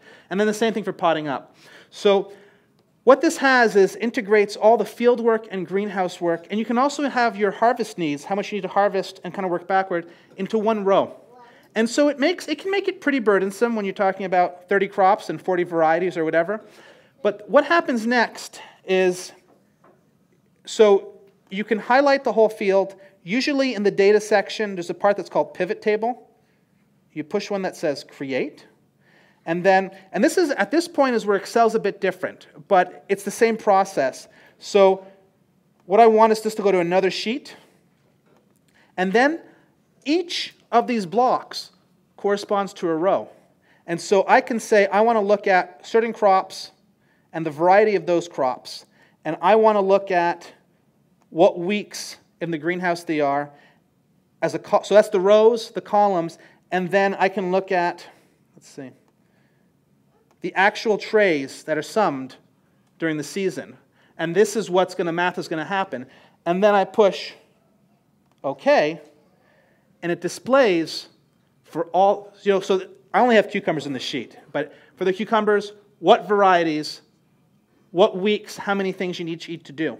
And so these are my calendars that I'm actually bringing out to the field and planning with. So on week 17, I know I need to do this. And you can have all your crops coming into this. And then so we have a sheet that's pivoting what's going in the field. So you know in block 102, which bed, and then each week how much we're planning on planting. You have another pivot that's in the greenhouse, which you just looked at. And then you can do another pivot that adds up. Actually, I didn't look at the end of those rows. Maybe I'll do that before I do this. At the end of those rows, there's some math. There's a seed safety factor, and then there's the seeds, and it multiplies everything up depending whether it's transplanted, direct seeded. So I know how much. So I guess just to kind of see what's happening. Okay. These aren't always the most convenient for sharing with a lot of people. I'm just going to hide these two things. So there's a lot of the same varieties that repeat because they're planted at different times, or maybe they're planted at different spacings. And each of those varieties, it adds up. If all these varieties are planted, so each variety has a different date, is going to pop up in a table like this at different spots. But in a table like with the seeds, where it's not sorted by dates in the column, all the seed numbers get added together. Does that make sense? Is anybody using pivot tables for their planning? No. Gotta do it going forward. So this is a real simple run-through, and it's hard to, there's a lot of power that comes with this. And this is something that I am hoping to write. I have a couple blog posts worked on, and they'll come out in the next 2 months to 1 year. I don't know.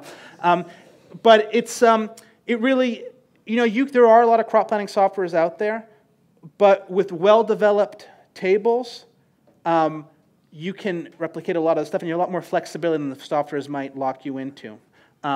And so this is in the case of crop planning, but you can also use this with your sales data. You can also use this with all kinds of other information. And the challenge, and this is what's in the crop planning book, doesn't have the pivot tables. It has a lot of different other things and how you build them. And the challenge with having a lot of different things is that you update something, but you forget to update somewhere else. And so with this, you're only updating one place, and it cascades everywhere else. And I'll get to you in a second. One other thing is, now, in our case, where we're growing 60 or 70 crops, and in some cases we grow 5 to 10 varieties, so these sheets can be ridiculous. And I do have sheets that have 300 to 400 rows in them. But what we tend to work with is individual sheets based around a certain block. So this is a brassica block. Our cauliflower and broccoli and stuff will be in there. This is a salad green block. There'll be other stuff. Or maybe all the salad greens are in there, and it covers 2 or 3 blocks. So we kind of tend to put things together. Sometimes that can be funny when it comes to a seed order, because at the end you have to compile seeds from a few different places. But that's that kind of 1 per year type thing, and that you can work with that. But so there's different ways that you can work with it. Maybe there's one best way, but we haven't found it yet. So you have a comment or a question? Do you have a separate spreadsheet for your field maps, or is that also part of this whole? Okay, so do we have a separate sheet for a field map? Well, that's where we have, over here, there's a column called location. So our beds, if it's a 100-foot bed, maybe at foot 0, Corrento starts.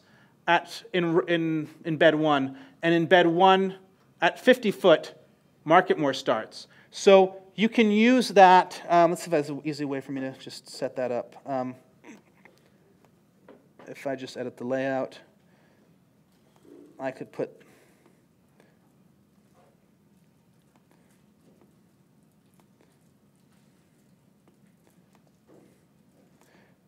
so in this case, so this is not specifically what you might be thinking of as a field map, but it does, this is a kind of field map where in one block, the first bed, the first 50 feet is Corinto. The next 50, or from 0 to 50, it's Marketmore. From 50 to the end is, or no, 0 to 50 is Corinto. From 50 to the end is Marketmore. And you could add another column that has the bed feet. Like you can add whatever information you want. You could have the rows per bed.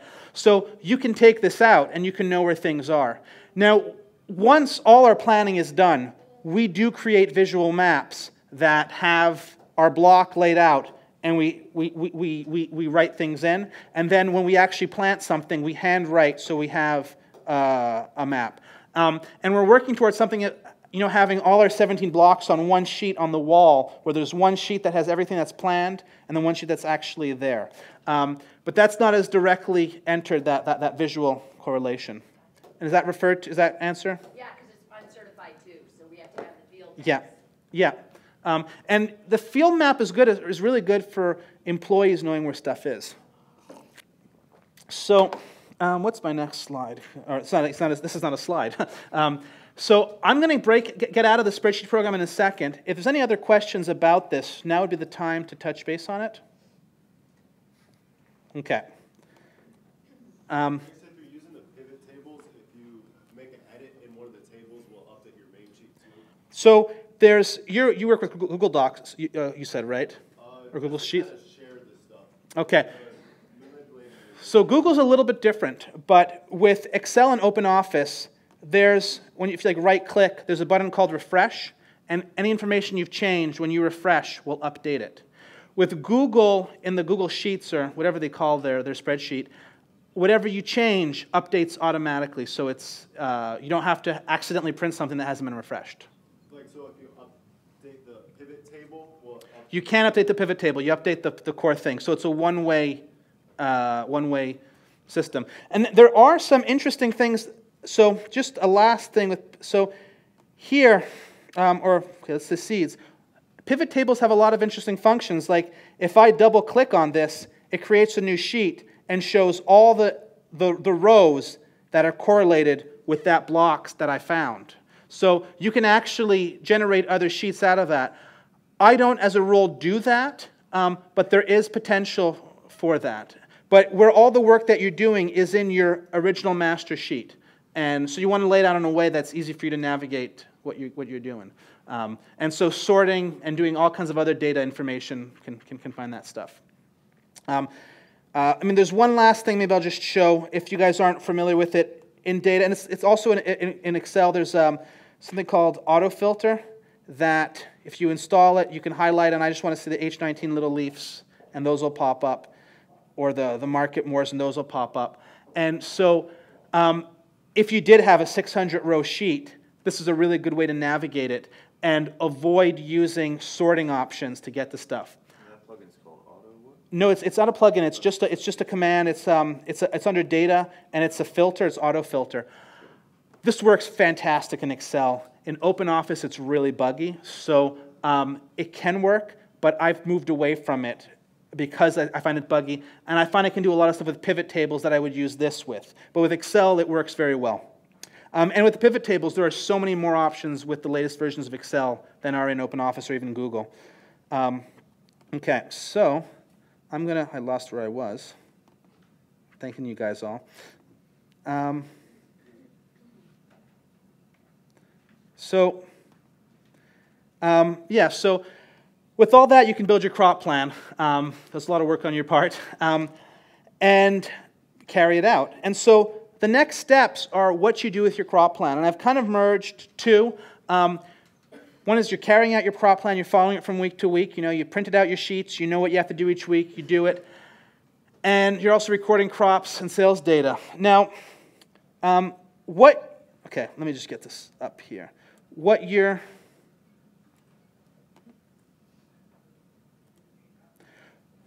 what you're hoping for is a lot of nice straight rows with no weeds, full of beautiful crops that are coming out at the right time. And then you get years where you have 1.5 feet of water in your greenhouse, even though the greenhouse was built on the higher spot. That's not part of the greenhouse plan. And we weren't planning on accessing the greenhouse this way. And in this specific year, in the summer, we never have flood problems in here. Like, we know that you build a greenhouse high. This year, you can see how much snow we have. The ground was frozen, and it got really warm at a certain point. And what we discovered is our farm is the lowest point in the whole area. So, and all the ditches that would evacuate the water were full. So by the afternoon, the city came out with backhoes, and they were breaking it up, and it evacuated so quick. But there was a period where we weren't so impressed, you know, and we had to turn off the electrical, and you know, it took about a week to deal with the furnace and all that stuff. We had some propane heaters running, and it worked out well, and it made for a great picture in a newsletter. But that's not what we wanted to be doing. And this kind of stuff happens all the time on the farm, sometimes more dramatic than others. And this is where we're talking about planning. Planning is a 24-letter word, and this comes from holistic management. And planning is you're planning, you're monitoring, you're controlling, and you're replanning. And you're doing this all the time. And sometimes I get comments from people say, well, you can have this kind of thing, so why would you ever plan out your season if it can rain 6 inches suddenly and you can flood, or you have a hailstorm that knocks things out, or suddenly a market day is bad? Why would you plan it? And it's, you know, if you don't plan it, every week's going to kind of be like that. But when you're planning, it's what you're hoping. It's not what is going to happen. And you have to be on top of things to see when things change. So the first part of the process is you plan, and we've done that. And the next part is you monitor. And this is something you have to take really seriously. And so one thing is weather forecasts. You know, we're always looking at the 7-day forecast.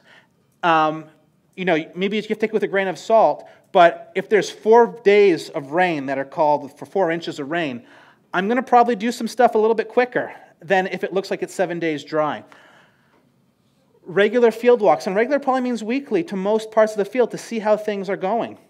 You want to track when stuff is planted, where things are planted, and also what's selling well or what's not selling well. Any client feedback you get, you know, if the tomatoes don't taste good suddenly, or there's certain bugs in the broccoli, and you're getting a lot of comments like that, these are part of the things that you're monitoring. And then also looking at like historical data is all these things over the last few years. So if you plan a certain way, and you keep getting hit at a certain point with, I don't know, your sales drop off or something, if you can see that's been done for 6 years, that same part, you should really, like that's not something you're replanning. That's part of your planning that you should be recognizing it.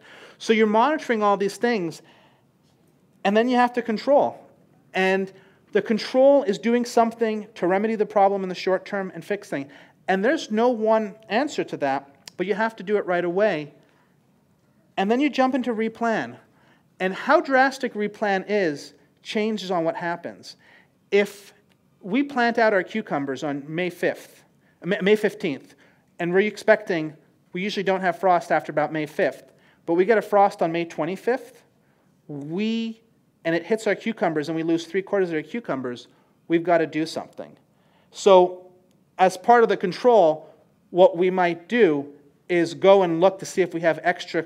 Are you trying to get my attention? Or? Just a question. I'll get it. Okay. We'll go and see if we have extra plants that were left over from that 1.3 safety factor, and we'll plug them in the holes. But then what replan is, well, so if we lost the cucumbers, we're expecting to have cucumbers as of probably like the 1st or 2nd week of July, and sometimes we'll have 7 cucumbers in a CSA share at the end of July, early August for 1 or 2 weeks. You know, it's a $3 or $4 value in 300 shares. That's $12,000 that we're not going to have. And if it's just one crop, well, because of all the other safety factors, we might not care as much. But if we also lost zucchini, and we had a wet period, and it was cold, and the carrots didn't germinate, and we're down 3 or 4 crops, we've got to think about what we're going to do. And so, if it's June 1st when this is happening, we can't seed more cucumbers. We can seed more cucumbers. We're going to get them 3 weeks later. and they're going to be, we grow more cucumbers anyway in another wave. So those cucumbers won't catch up. So we have to think, do we want to grow more radishes? Do we want to do some microgreens? Do we want to do something else to fill that hole? And sometimes what you might also think is, sometimes what we might do is, do you want to grow more storage crops to have more stuff in the fall to give to people? But what we've discovered is trying to pad the end doesn't always work, because you can have tough times in the fall too. Or you can have a bumper crop and you have so many carrots and beets that you can't harvest them and you're having to sell them at a discount to other farmers, which is great to help out the community and great to sell them, but if you had just grown less carrots or beets, you wouldn't have to be moving those. So that replanting is kind of gauging how serious it is and figuring out how it works, what to do with it. And this process is also, in a case like on our farm, where a lot of crops, like if you grow celery root, we plant it in the spring.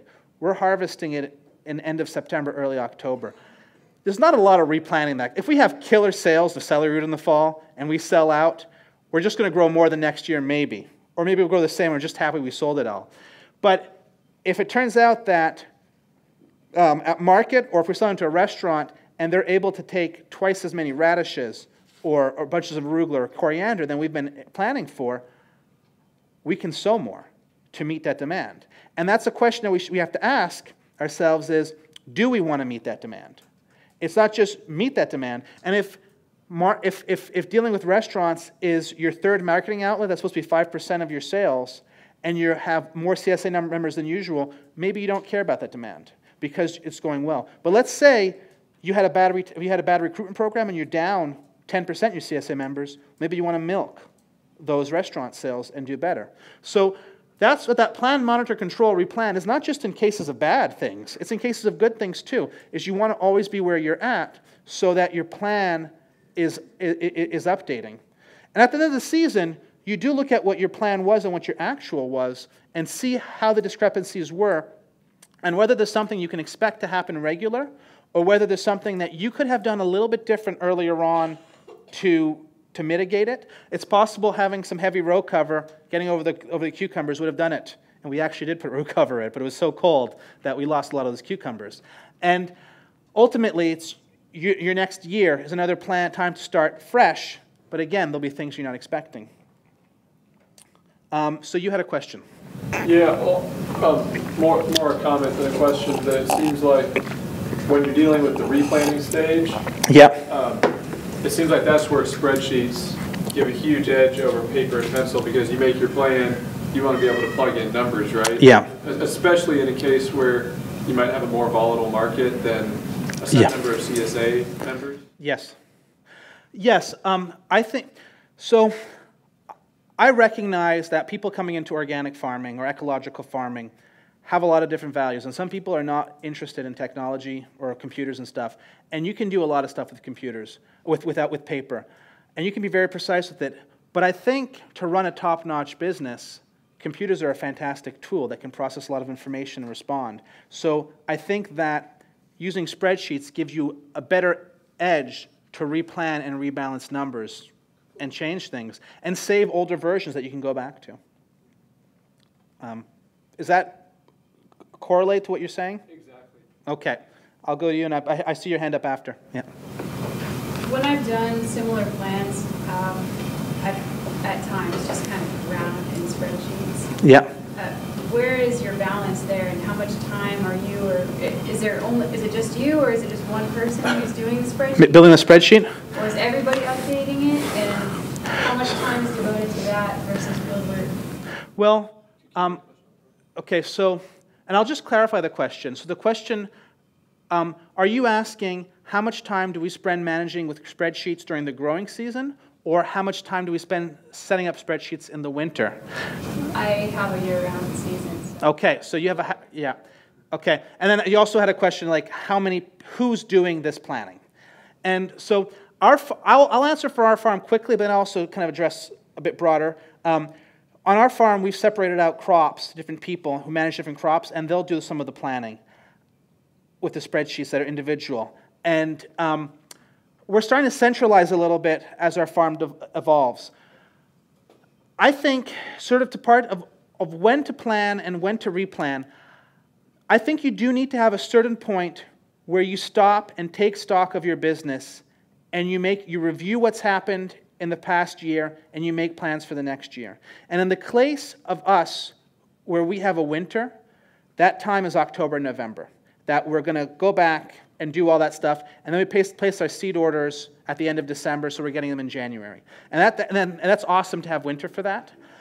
In the case where you're cropping year-round, I guess I would wonder, is there a time that is crazier than other times? And when is that time? I mean, our downtime is August. Okay. And December, January. Yeah. So it's slower. So on your farm, it's slower in August, September, and January? No. September's crazy. Okay. So did you? August and January. So I would probably choose one of those two times. And it might also be related to when your financial year end is. And that might be a way to set your financial year end. To choose one of those places where you tear apart your business and you maybe meet once a week with, if you have a farm partner or employees or whoever the management team is, meet once a week to tear apart different stuff and then have maybe somebody rebuilding it. This planning, it's kind of like you have to go away, do the thinking, have the realization, come back and carry it out. Because this planning is what controls everything else. And it's possible that in a case where if you really have a very slow August and a very slow January, maybe you have two types of planning. One of those times is the really big picture where you're looking at everything. And that includes planning for the next 6 months or the next 8 months or whatever. And then the next time, you're not looking at everything, but you do a replanning based on the last chunk of trends, what's happening. And I think that the time that you spend, and I think that Curtis is speaking about crunching numbers this afternoon, so that's one of the reasons I'm not going too much into spreadsheets, but I think the time that you spend analyzing your data, so creating the data is very important, but the time you spend analyzing and understanding your data is the most valuable time on your farm. Because if you can discover that you don't need to do a certain thing to generate revenue, or that's something that's unprofitable, you can cut it out, that makes so much more money than going out and hand-weeding carrots that have gone out of control. And so that analysis is the linchpin of your farm. And that, if you can find a way to do 1 to 2 hours of looking at numbers a week, it's going to make everything easier. It's the same way as if you can enter your receipts and you do your bookkeeping on a weekly basis as opposed to waiting, every 3 months. It's just easier to process. Analyzing the data, and for CSA, what kind of marketing do you do? This has been over the course of a couple different types of projects. Right now, I'm on the smallest project I've had, which is about 3 acres. When I was really heavily doing a lot of spreadsheet work, it was for 200 acres. And it was all vegetable production. And how was it marketed? CSA, farmers markets, and restaurant delivery. Did some of the demand change a lot, or was it? I wasn't the owner of the farm. Okay. And so the direction was just produce by volume. Right. So yes, the demand would change, but they would just take it at a loss. Okay. So in this, I'm repeating for the camera. So in this context, you were working on a farm that had quite a large acreage and had a lot of different ways that they were selling, including market, including restaurant, but they were just producing volume and then selling what they could, as opposed to knowing what the demand is and then growing for that. Yeah. And for some stuff, like if you're doing long season crops, that's kind of a way that you're kind of stuck a bit.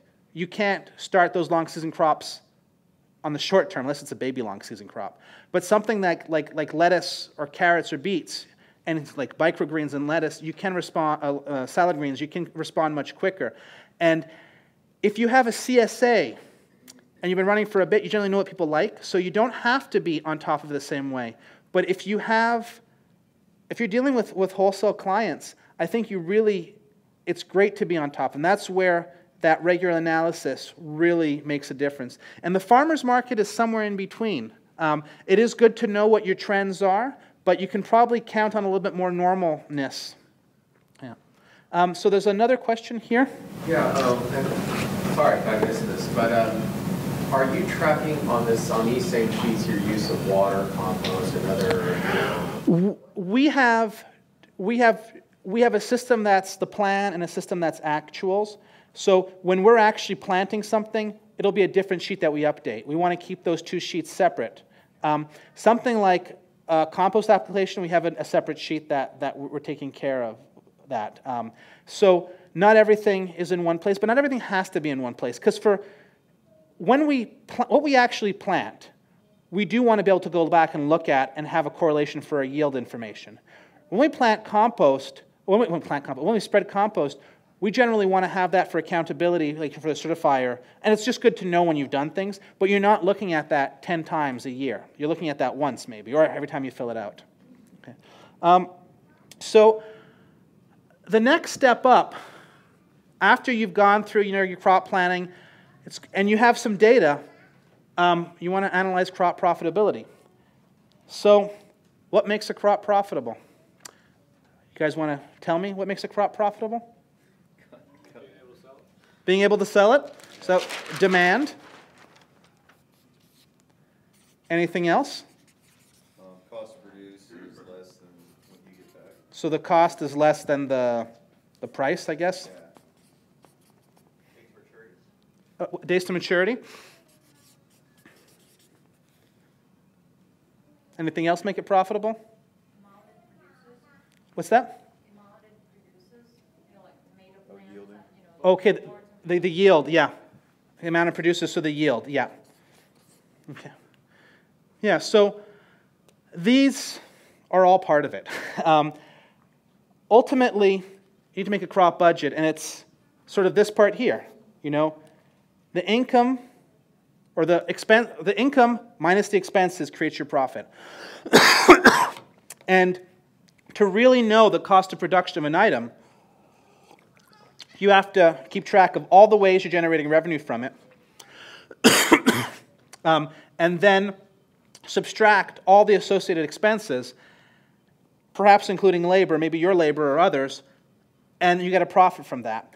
And that gives you a total, like a real idea whether that crop is profitable or not. And in rent and overhead will be just a portion of that in the expenses. And if you have the systems and the time to do this, this tool is invaluable. And there's some great great books that deal with that. Richard Wiswall's The Organic Farmer's Business Handbook has some great tools for that, and he has all his crop budgets. And there's Fearless Farm Finances. It also has some stuff with that, but also a lot of stuff with QuickBooks. And so they're great tools. And this is not what I'm going to show you. So, and we do some, and I'll talk about that in a moment, but most farmers don't have the patience or the systems to really get down to the nitty-gritty for all their crops. And there's two benchmarks that we use to see what's profitable. We look at the space it takes to grow and the time it takes to harvest and post-harvest. So in the case of a space, we want to set a target, calculate our yield, and then compare that with the target to see what the profitability is. So again, I'm not going to explain it again, but the bed foot and the row foot. So we start off by, to know your target, you have to know how much you want to generate. So this goes back to that goal in step one, that gross sales goal. So if you want to make $22,000 and you have 5/6 acres that's cropped, so this is what's actually in vegetable. It's not including your cover cropped, or your paths, or your green, or maybe greenhouse, but you need to make about $26,000 an acre, which is not so bad. And based on the numbers you've been hearing the last couple of days, this is on the low end. If down the line you want to make $80,000 and you decide you're going to increase your acreage, you're at 2 acres, you need to make $40,000 an acre. Now maybe you say, I'm just going to use the same space, so you need to make $65,000 an acre. Or you say, I've been really inspired by all these talks, and I'm going to get smaller, so I'm going to make more money from less land. So in this case, you need to make $320,000 an acre. What's really important here is the gross sales is the same in all three of these. It's just how much space you're using to do that. And so it means that if you have a lot of acreage, you don't have to be focusing on crops that are making a lot of money. Sure, 100 acres at this sounds fantastic, but this is going to be a lot of work. But if you have a low acreage and you have a bunch of stuff at $10,000 an acre, you're just never going to be able to make this. So one of the takeaways from this is that your scale dictates what crops are profitable for you. And so you have to be careful when you're talking about a system being not profitable or profitable, because it really depends on all these variables. And this number here, this ratio, is what you need to be working with. And in this case, this is the total dollars per acre generated off of an area in a year. So there's not a lot of crops that generate this with one harvest. This might have to be 4 crops of $80,000 an acre to do it. There's quite a bit that you can do $4,000 an acre. And so it might mean that in a system where you're doing more acreage, you don't have to do a lot of succession planting. You can grow more extensively. But on a lower system, succession planting will be a key component for it. Where am I going with that next? Now, it's really hard to think about dollars per acre when you're growing 5 feet of cilantro or something, you know? So we'll convert this by, this is how much dollars per acre we're looking for. The bed width, so this is again from one path, middle of one path to another middle of path, divided by the number of square feet per acre, means that this is about $3 a bed foot. So if you can get $3 out of a bed foot, you're hitting that target. And so this converts here to, on a 5-foot bed width, $60,000 is about $750. $40,000 is about $5. $20,000 is about $250 a bed foot. So they're quick benchmarks. I would be happy to.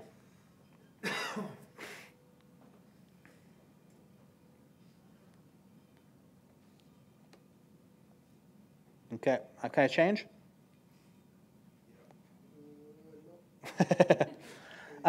So any questions about kind of this process? Okay, so this is sort of benchmarks, and it's really important to remember this is on a 5-foot bed width. In the case of Jean Martin, what he was talking with yesterday, with 30 inches and I think 12-inch paths, that's like a 3.5-foot bed width. So the numbers would not correlate the same way. So to calculate your yield, you got to look at how much you harvested. So let's say it's 476 lettuce heads. Out of a certain number of bed feet gives you a yield. And you can project what you're going to do. If you know that I have so many lettuce heads and I sell at this, I can get something. But you can also work with what you actually harvested and sold. And so from here, taking the yield multiplied by the price gives you the bed feet. So this yield here gives you almost $5 a bed foot. So this is just shy of $40,000 an acre. So this kind of crop here, on the acreage you were talking about, could generate $22,000, and that makes sense. In the case of a $320,000 acre you're looking for, you're going to need like 8 more crops like this to get to it. Now, with this, you can change your price and sell more crop. And generally, once your system is well set up, your yield is harder to improve, and the price is what has a bigger impact on your system. And that's where getting price right really makes a difference. But, so here, we have 3 rows per bed. This is how we crop in our field, and it's so that we can get through with the cultivating tractor and weed the beds. If you saw Jean Martin's pictures, they didn't look like this yesterday. In our greenhouse, for head lettuce, we tend to have it about 4 rows per bed. We're working with hand tools. This is our salad greens, kind of salanova and some other stuff, but there's 7 rows per bed. And in some cases, those form nice heads. And what Jean Martin was talking about yesterday about not getting disease in this, we get disease in this. So we do not crop our head lettuce like this. We're cropping smaller stuff that's cutting regulated, so there's a lot more ventilation. But let's say you can get 7 rows per bed in there and you don't have disease. That's a much higher potential yield than we're looking at 3 beds. And so when you get to the numbers, if you can get 5 heads per bed, so maybe there's 7 rows, but you're going to lose a couple. If you get on average 5 heads per bed at $2 a bed, $2 a head, you're at $10 a bed foot. This is way more interesting than the first set. And so that's $80,000 an acre. You need 4 crops like that to get where you're going. You could also increase the price, and it's going to be even more profitable. But you could also reduce the price. And so here, dropping to $150 a head, if you're getting these 5 heads per bed feet, you're still higher than what this value is. And it can make you more appealing to selling in wholesale or restaurants or even farmers markets. Maybe not so popular in farmers markets where you're undercutting everybody, but you know, it is a free market. Now, the difference between this and this is you have to have good weed control here from the start. You might do some cultivation with a hoe, but you're not getting there with a tractor probably. You also have to have low disease incidence. So these are different systems. Those end results sure look nicer here, but it has to work for them to go there. And in these cases, this probably would work. If it's working well, these are the kind of cases you want in a system that you're looking for $320,000 an acre, which is very high, very profitable. Not impossible, but very profitable. So if you look at, there's 3 crops here: sugar snap peas, broccoli, cilantro. Total amount harvested from a certain bed feet. And these are sort of accurate numbers. So if you divide the harvest by the bed feet, you get 0.35 pounds per bed foot. If you multiply by a price, let's say $5 a pound, you might be seeing them $7 or $8 a pound, but let's say when the slide was made it was $5 a pound, that gives you $175 a bed foot. This is less than $20,000 an acre. This is not going to get you a lot far on a low acreage. Now, if you have 20 acres, this might make sense, but on a low acreage, it doesn't get very far. And that comes down to $15K an acre. Broccoli, you know, $3 a head, coming out $25K an acre. Cilantro, 48 bunches out of 12 feet. That's coming at $67,000 an acre. And that's at $2 a bunch, which might be low. And I don't think that's a crazy yield. So you can see there's a diversity here. Now, this is not the only 3 crops that we have out there, but it is a broad range. How much cilantro can you sell? It's harder to know, but arugula, thyme, oregano, a lot of crops can work like this. And if you can have a bit broad range of crops that you can sell at these prices, you need a lot less space. It's also important to, well, let's just see what my next slide is. So as a general rule, the most profitable crops in space are bunched herbs and greens, you know, things that you can cut and then they regrow. Somewhat profitable in space is bunched roots like carrots or beets, lettuce heads. These are things that take up a small space, but they don't regrow. The less profitable in space, beans, peas, broccoli just takes a lot of space. Potatoes can take a lot of space. But a key part in this is price. If you're selling potatoes at $1 a pound, you might be making something like $15,000 an acre. If you can sell them at $4 a pound, you might be at $50,000 an acre. And so that might be, you just have a market that's dying for potatoes. These kind of, you know, fresh organic potatoes taste so much better than what you're getting in the grocery store. So there might be a potential there. If you have fingerlings or different color potatoes that yield well, it can make sense. And about making sense, it's again, low acreage, you need this. High acreage, you're probably in this. Or large acreage, you're probably in this. So, did we already look at this? Yeah, we did. Okay.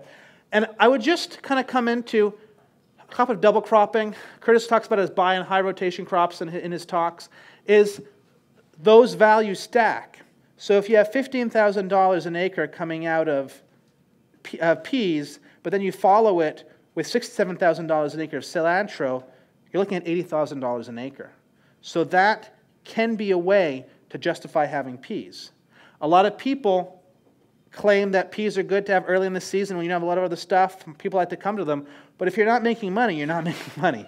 So you got to be careful that where you're not making money is really reduced to where it doesn't hurt you. But understand that reducing it further is going to make more money for you elsewhere. So the other part is time. That's the other thing that we're lacking on the farm. And again, you want to set targets, calculate profitability.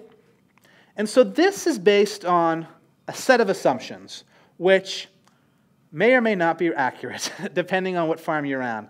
But what I see on a lot of small farms, about 20% of the time is spent establishing a crop. So that might be in the greenhouse, that's planting. About 20% is maintaining the crop. So that would be weeding, trellising, all that kind of stuff. About 20% is in your harvest and your post-harvest. About 20% is actually selling it, and 20% is like all that crop planting we're talking about, machinery maintenance and other things. And in this example, this is the only place you make money, is when you sell the crop. So 100% of your revenue has to be generated in this 20% of your time. And you can only sell what you harvest, unless you're doing resale, but that's a different thing. But so you have to harvest 100% of your sales in 20% of your time. Now, for sure, these numbers might be different, but if it's 50%, you're harvesting 100% of your revenue in 50% of your time. But this here, when you're averaging out over a growing season, if you think about when you, and this is maybe not true on a farm where you're doing a lot of 4-week days to maturity crops that are being quick rotation, but if you're growing 20 or 30 crops and your marketing season is starting in kind of mid-June, running until October, this is very true because you spend so much time establishing before you actually harvest. And then there's a lot of time that's spent taking down at the end. So as a farmer, a full-time farmer, you might be working 2,000 hours over the season.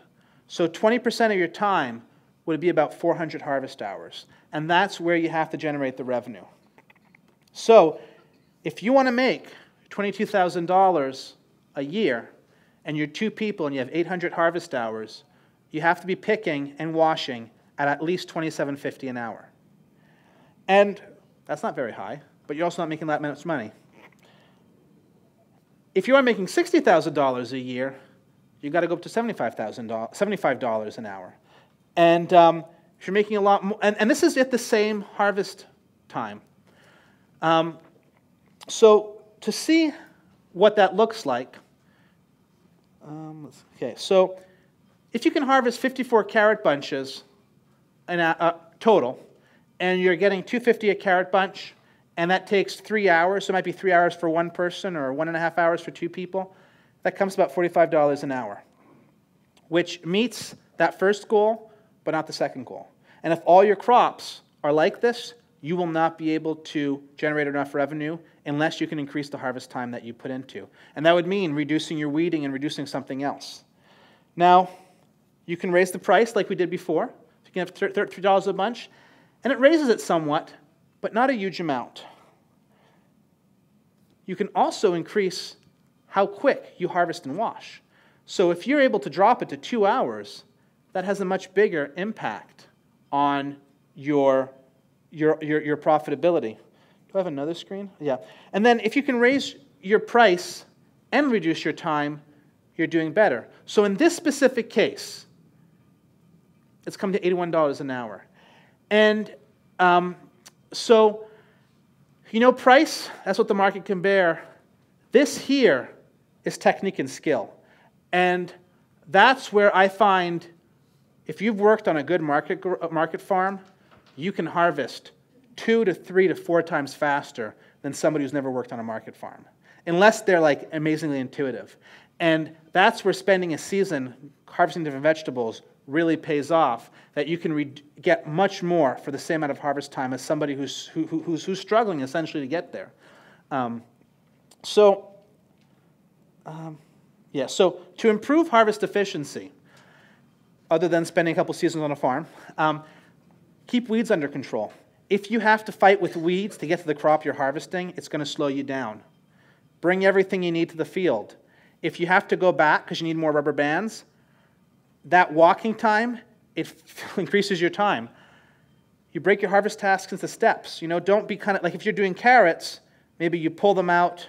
One person forks them. One person pulls them, puts them on the ground in a bunch. Another person picks them up and puts an elastic on them into a pile. And another person puts them in a bin. And maybe those 4 people are 1 people doing it one after the other. You go and you fork everything, you pull everything, you bunch everything, you pack up everything, but it could also be a couple people that are rotating through those tasks.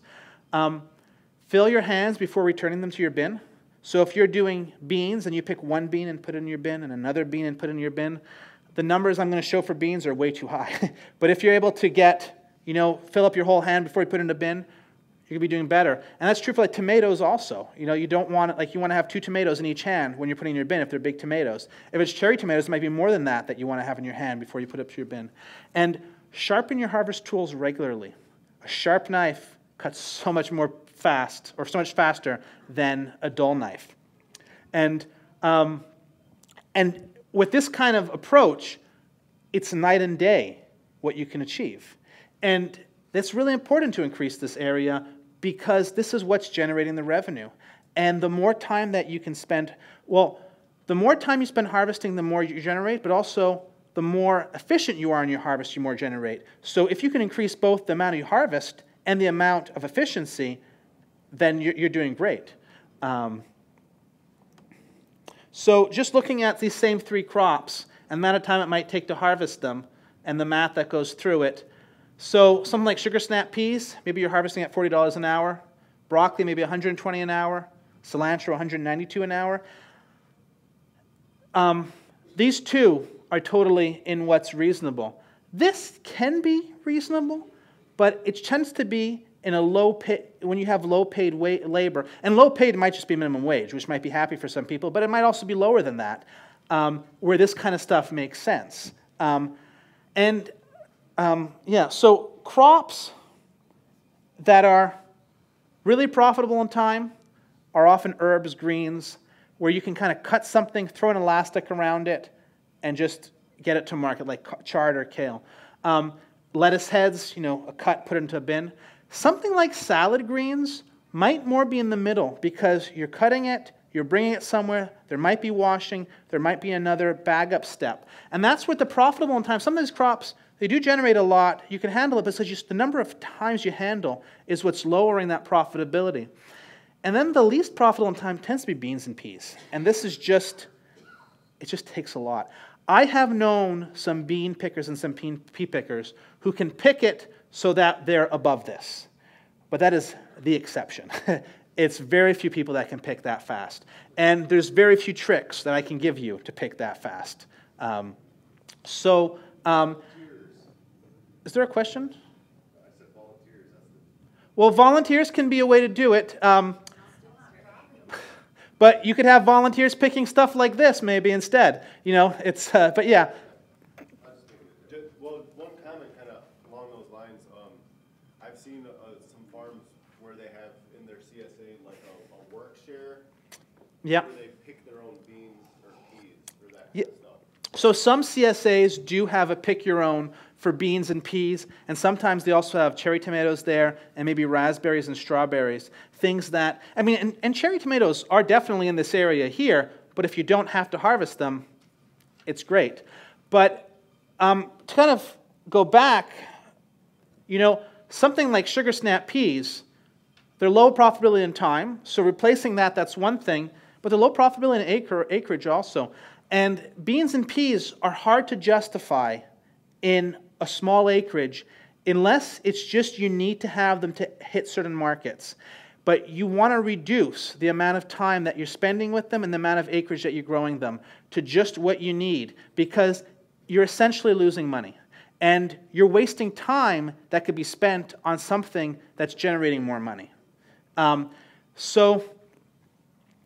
I do think Jean Martin and Modelaine grow a certain amount of sugar snap peas, but they do have a CSA. I don't think these are high for Curtis Stone unless you're talking about a microgreen with something different. There are crops that are profitable in time and space. Some are more profitable in space or time, and some are profitable in neither. And the more you have down here, the less money you're making.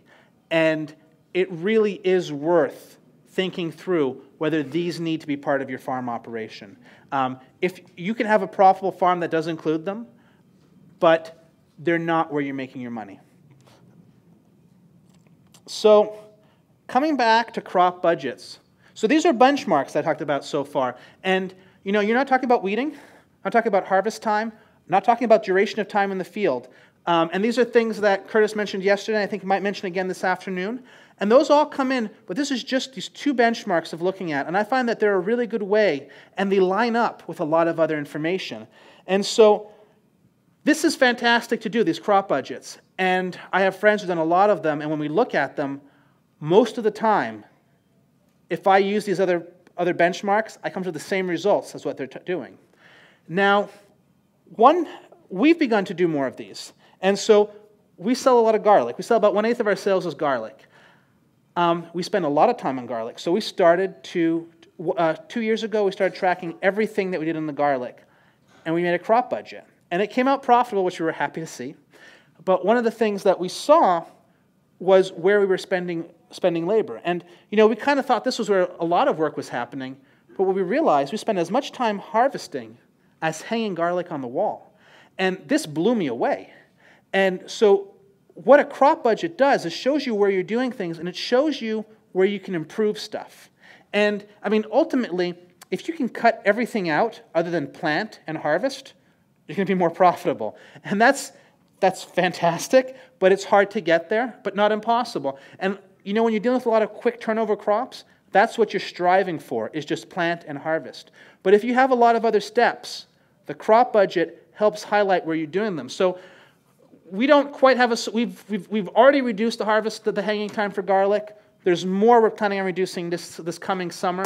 But you can't modify things, you can't improve things if you don't know it's a problem. And you can't really know it's a problem if you don't measure it. And sometimes you can be really surprised how well something's doing.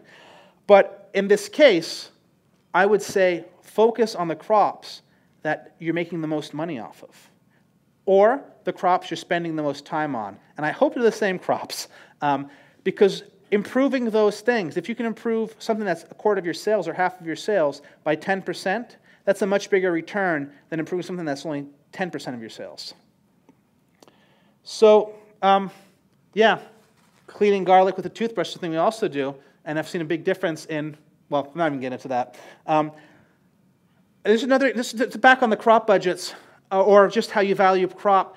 So we sell, the caliber of garlic that goes in our garlic braids, or garlic bunches, is about $2 a bulb. We put 10 in a bunch, so that comes to $20 a braid of garlic. When we make a garlic braid like this, we add $5 to it to be the price of the braiding. And at the speed we braid, it's profitable for us, because we can do about 20 or more braids an hour. However, we've been selling out of all of our garlic, and we don't have a ton of time, even if it's profitable time, not a time to do it. So we decided last year, or maybe 2 years ago, is this right? Yeah, to start selling the garlic not in a bunch. Still a long stem, but not in a bunch. And at first we thought, okay, we'll just sell them $2 a bunch. And we decided, no, we're going to sell them. So by not selling them in a bunch, you know, make a little bit less money, but you're saving the work. But then we decided to sell them at the same price, whether they're in a bunch or not. And we sold them all. So we managed to save a lot of labor and still sell all our garlic at the same amount. And so those are things to look at how you can cut certain steps of what you're doing. And if you have a crop, if you can't keep up with supply or demand, if you can't keep up with demand, you have many more options than if your supply is overabundant. And this brings us to the end of the cycle. When you start to plan for next year, and what do I have here? Yes, so all the steps you should do again. But as you do a second year of crop planning, you have the first year to compare with. And that can give you a much more educated guess. And, you know, until you've gone through one crop planning cycle, it's still relatively a rough draft. And it takes a few years to get something that works well. It's still worth doing the effort to kind of think through it and eliminate early problems.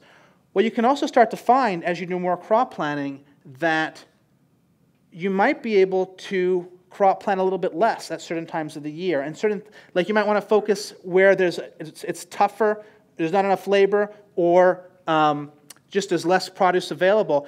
But you might start to be able to get to some kind of default systems that work for you without doing 2 or 3 weeks of number crunching in the winter. Though the analysis is still pretty important. And so this brings us to the conclusion, which is what we're trying to do when we crop plan is we want a farm that provides a good quality of life. We want to provide a living age to the owners, and I would really stress the workers, because once you start relying on labor, you cannot hit the same targets if you didn't have that labor. And it's you know, your labor is going to stay with you if you treat them well and you pay them well, and you're going to be able to work better. And then the last thing is you're also trying to maintain and improve the agroecological system. So these are the things that we're hoping that we get out of our crop plan. It's not that we want to know, it's not the 20 bunches of carrots that we want on week 7, or that's the goal. Though it's part of the process, this is the goal. And you're trying to figure out where you can reduce work so that you're able to hit your targets and your financial targets, and also not work too hard. So on that, I would say thank you for getting through this 2.5 hours with no bathroom break. If you want to find out more about our website, or about us, we have a website, thelmatonlasol.qc.ca. This is in English and in French, so you guys don't have to worry about not being able to read it, unless you speak French also. Or I guess unless you don't speak English or French. And then we have our this is my blog, goingtoseed.wordpress.com, which is in English. I write predominantly about seed, but also about small farming. And I am working towards publishing a series of articles on pivot tables. So that's where you'll find that information. Yeah, so I think, I guess thank you. And we have half an hour now where maybe we could do a quick return first on these questions, and then we can answer new questions that may have come up about anything. Does that sound good? So, how much seed to order? Can you go back to that one slide just so I can get it? I would love to.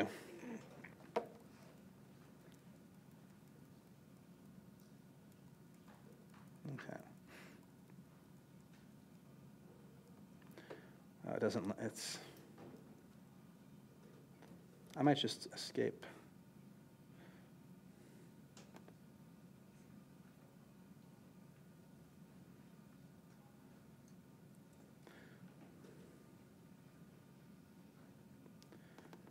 So this slide here, or there's also this slide here? That one I got. Okay, so this slide here is just how to convert. Yeah, so I'll just check this one off. Does that work for you? Okay. The 6 spreadsheets with the pivot tables, that's kind of the tool. Is this, do you think it'll, like, I know you said you're already doing pivot tables. What 6 spreadsheets are you dealing with? I have a separate spreadsheet to calculate what I'm going to need for my Yep. shares. Yep. And for wholesale and restaurants, so it's all incorporated. Then So it's one sheet that has all those needs? Yeah. Yep. Then I have a spreadsheet that I put in my crop plan and my seed order. So Okay. it's the big monster one, kind of like what Yeah. you're showing. It's really free, but Okay, yeah, so there's a spreadsheet that's based around the market needs, so farmers markets, CSA, or all the different orders. Another spreadsheet that's based around crop planning and seed order. and then the other one's on our field maps, Okay, to get them out to the field in terms of where we're going to put them. yeah.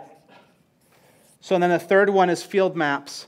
Are there more? Was 6 kind of like just a general number thrown out? It's a general number, but then I do lots of autofilter because of Excel, which I love. Yeah. And then I create the transplant log for the greenhouse. I create So that's your record keeping is the other part. That's some more sheets then? the record keeping, yes, completely separate. Yeah. Which we do in Google Docs. Yeah. For harvest logs. Yeah. And then trying to combine them all at the year to analyze the numbers. Yeah. Is really overwhelming. Yeah, and it might be that so it sounds like you already have a pretty good integrated system here, because usually it's here that people have a hard time integrating. So you seem to already integrated there.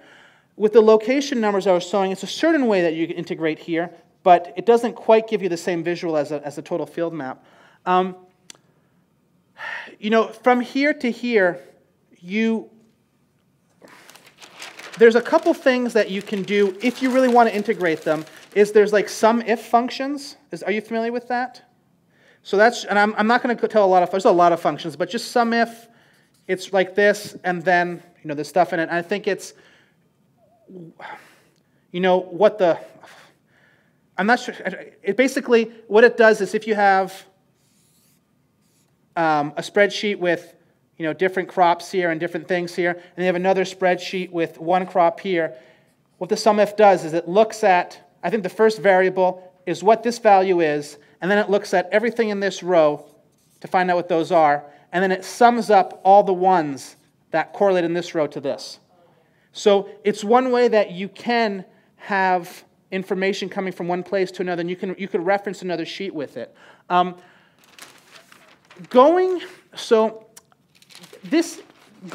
Linking these guys together in a case where you have a lot of whole season crops isn't as important.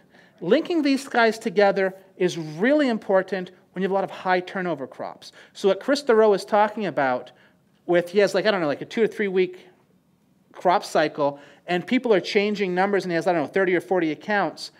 This has to be dynamic, this information. A lot of the other information doesn't have to be dynamic. Now, on the record-keeping side, tracking, having some of the information follow your sheets can help it so that you don't have to go back and integrate it. So if you know that a specific block, if you say have 300 feet of a specific cucumber variety, maybe that in your sheets that have the cucumber, has the cucumber name, the bed feet, and then when you're entering the harvest data and the date, you already have the bed feet there. So it's like maybe you export something this way, and this is what you're going to be using later on to do your analysis. You're not trying to merge a lot of stuff together. Does that make sense? Yeah, I'd like to talk to you more about that. Okay, we could talk about it more. But, yeah. Any other comments about sort of linking spreadsheets or concerns or desires that people have? Something that would be nice in my mind is so in this format you go from developing your sales projections and then to the fields. Yes. My mind kind of works the opposite, whereas I look at the field and then figure out the successions I can get in the bed, and then figure out the yields I can get from that. Yeah, and in reality, there kind of is a little bit of back and forth that happens, but if you don't have your sales driving the rest of it, you're growing crop that you're trying to find a way to sell. So the back and forth that's really important is if you start off with this and you figure out your crop plan and you have 1.5 acres in your crop plan, but you only have half an acre, you got to figure out how to make that work. And it might be that you can stack more succession cropping, but it's probably also that maybe you shouldn't be growing certain crops, and maybe you should be changing your mix a bit. And so whereas if you start the other way, you start with what you'd like to grow on the space that you have, you figure something out, and then it's how am I going to sell that? And there is a bit of value to that. Like if you're only doing CSA, you might only want to have full beds of onions, and you know that I want a full block of onions. It's going to create this much onions, so if we can give 2 pounds of onions every week, it works out. And that might work well for a rotation. But for the most part, starting with your sales projection and going backward will get the tightest. Yeah, is that, or? Yeah, I know it's a good place to start, but if you kind of already have an idea of where you can take stuff, say you basically have a limitless farmer's market, yep. Hypothetically, obviously, then if you plan, when you plant stuff, then you can see what your maximum yields can be and then figure out the source for it. Well, if you have a limitless farmer's market, the first thing is limitless for what? Is it for all crops? So, and then if you have a limitless farmer's market for the highest profit crops, you probably want to kind of tweak towards there. And there's a little bit of building up, but in the end, there's nothing that's limitless. And I think that that's a lot of what someone like Curtis and Chris Thoreau have done is figuring out what the best profitable stuff is.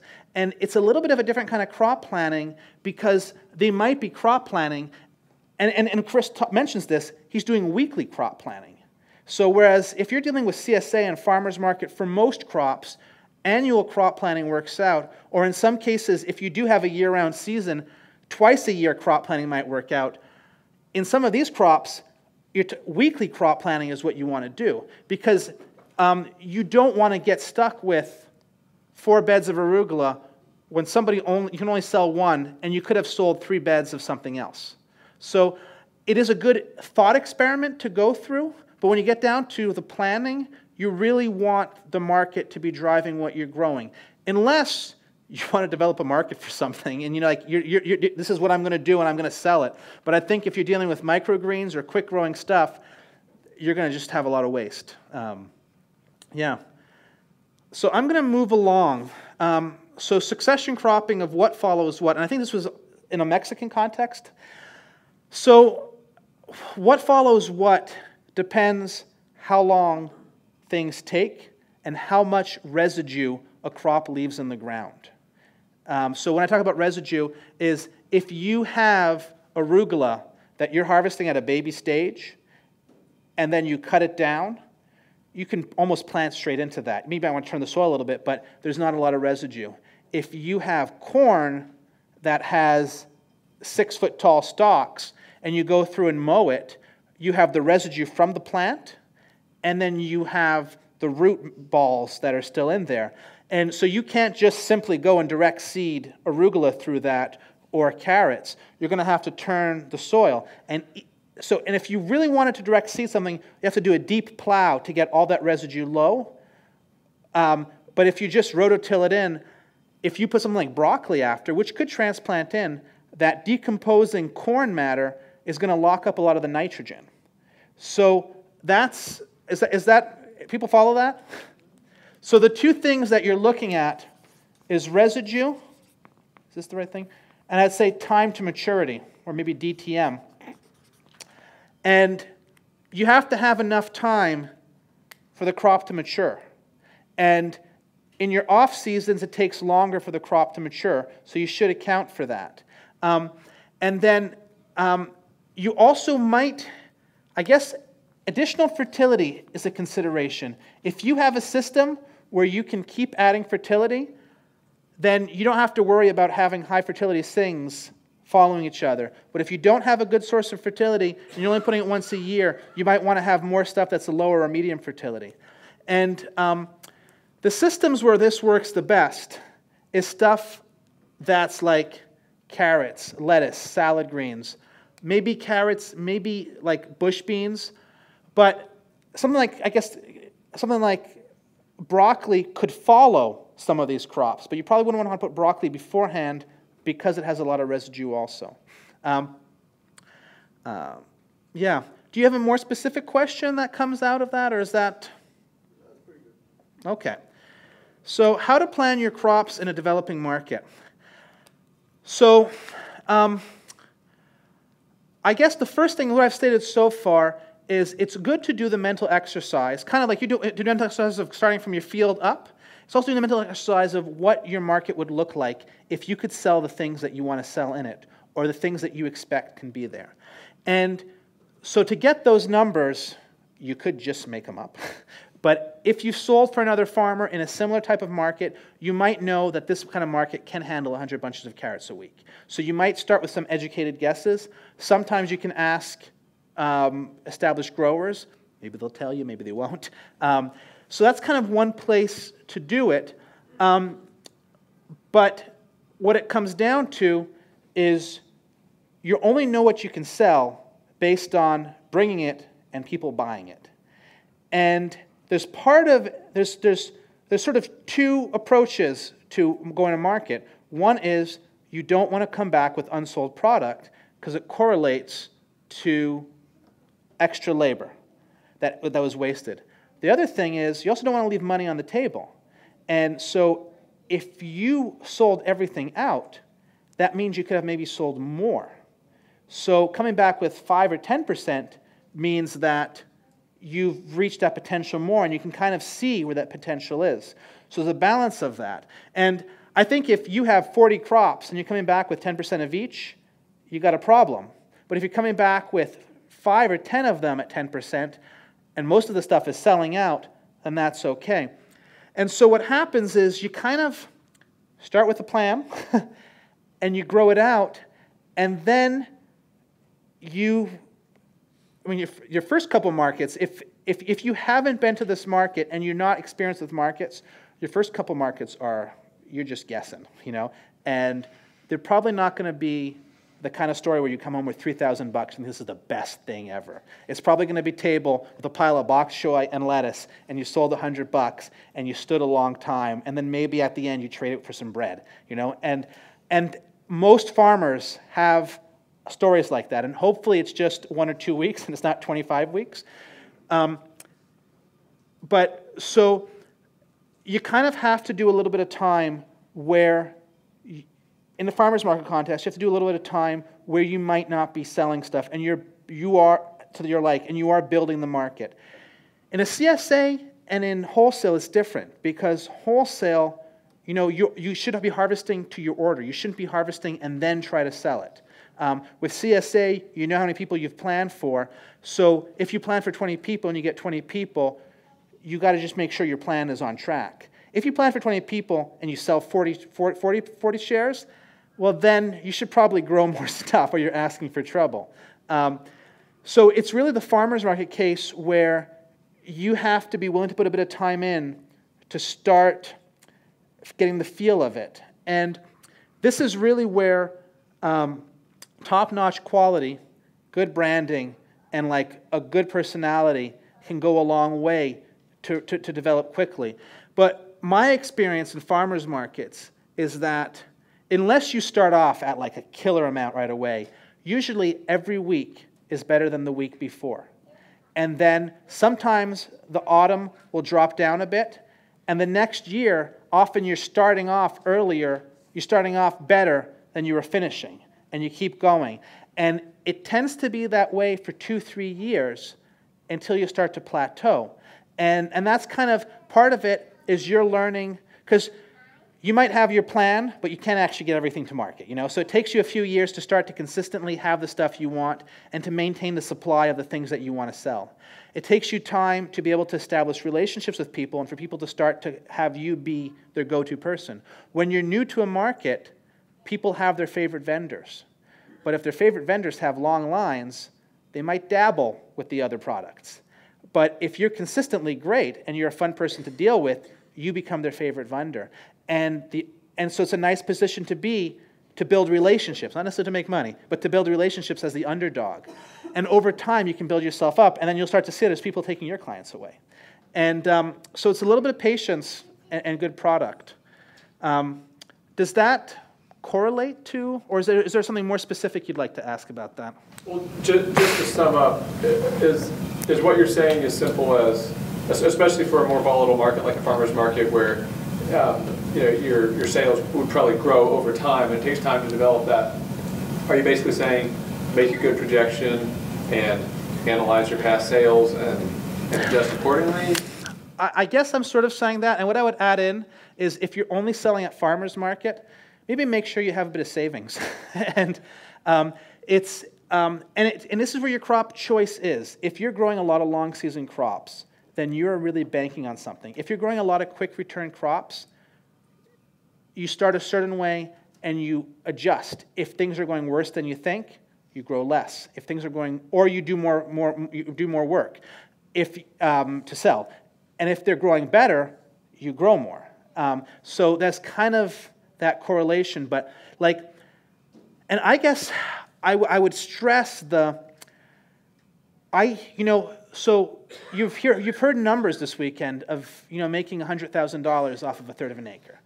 That's awesome, but I don't think that you should strive for that in year one.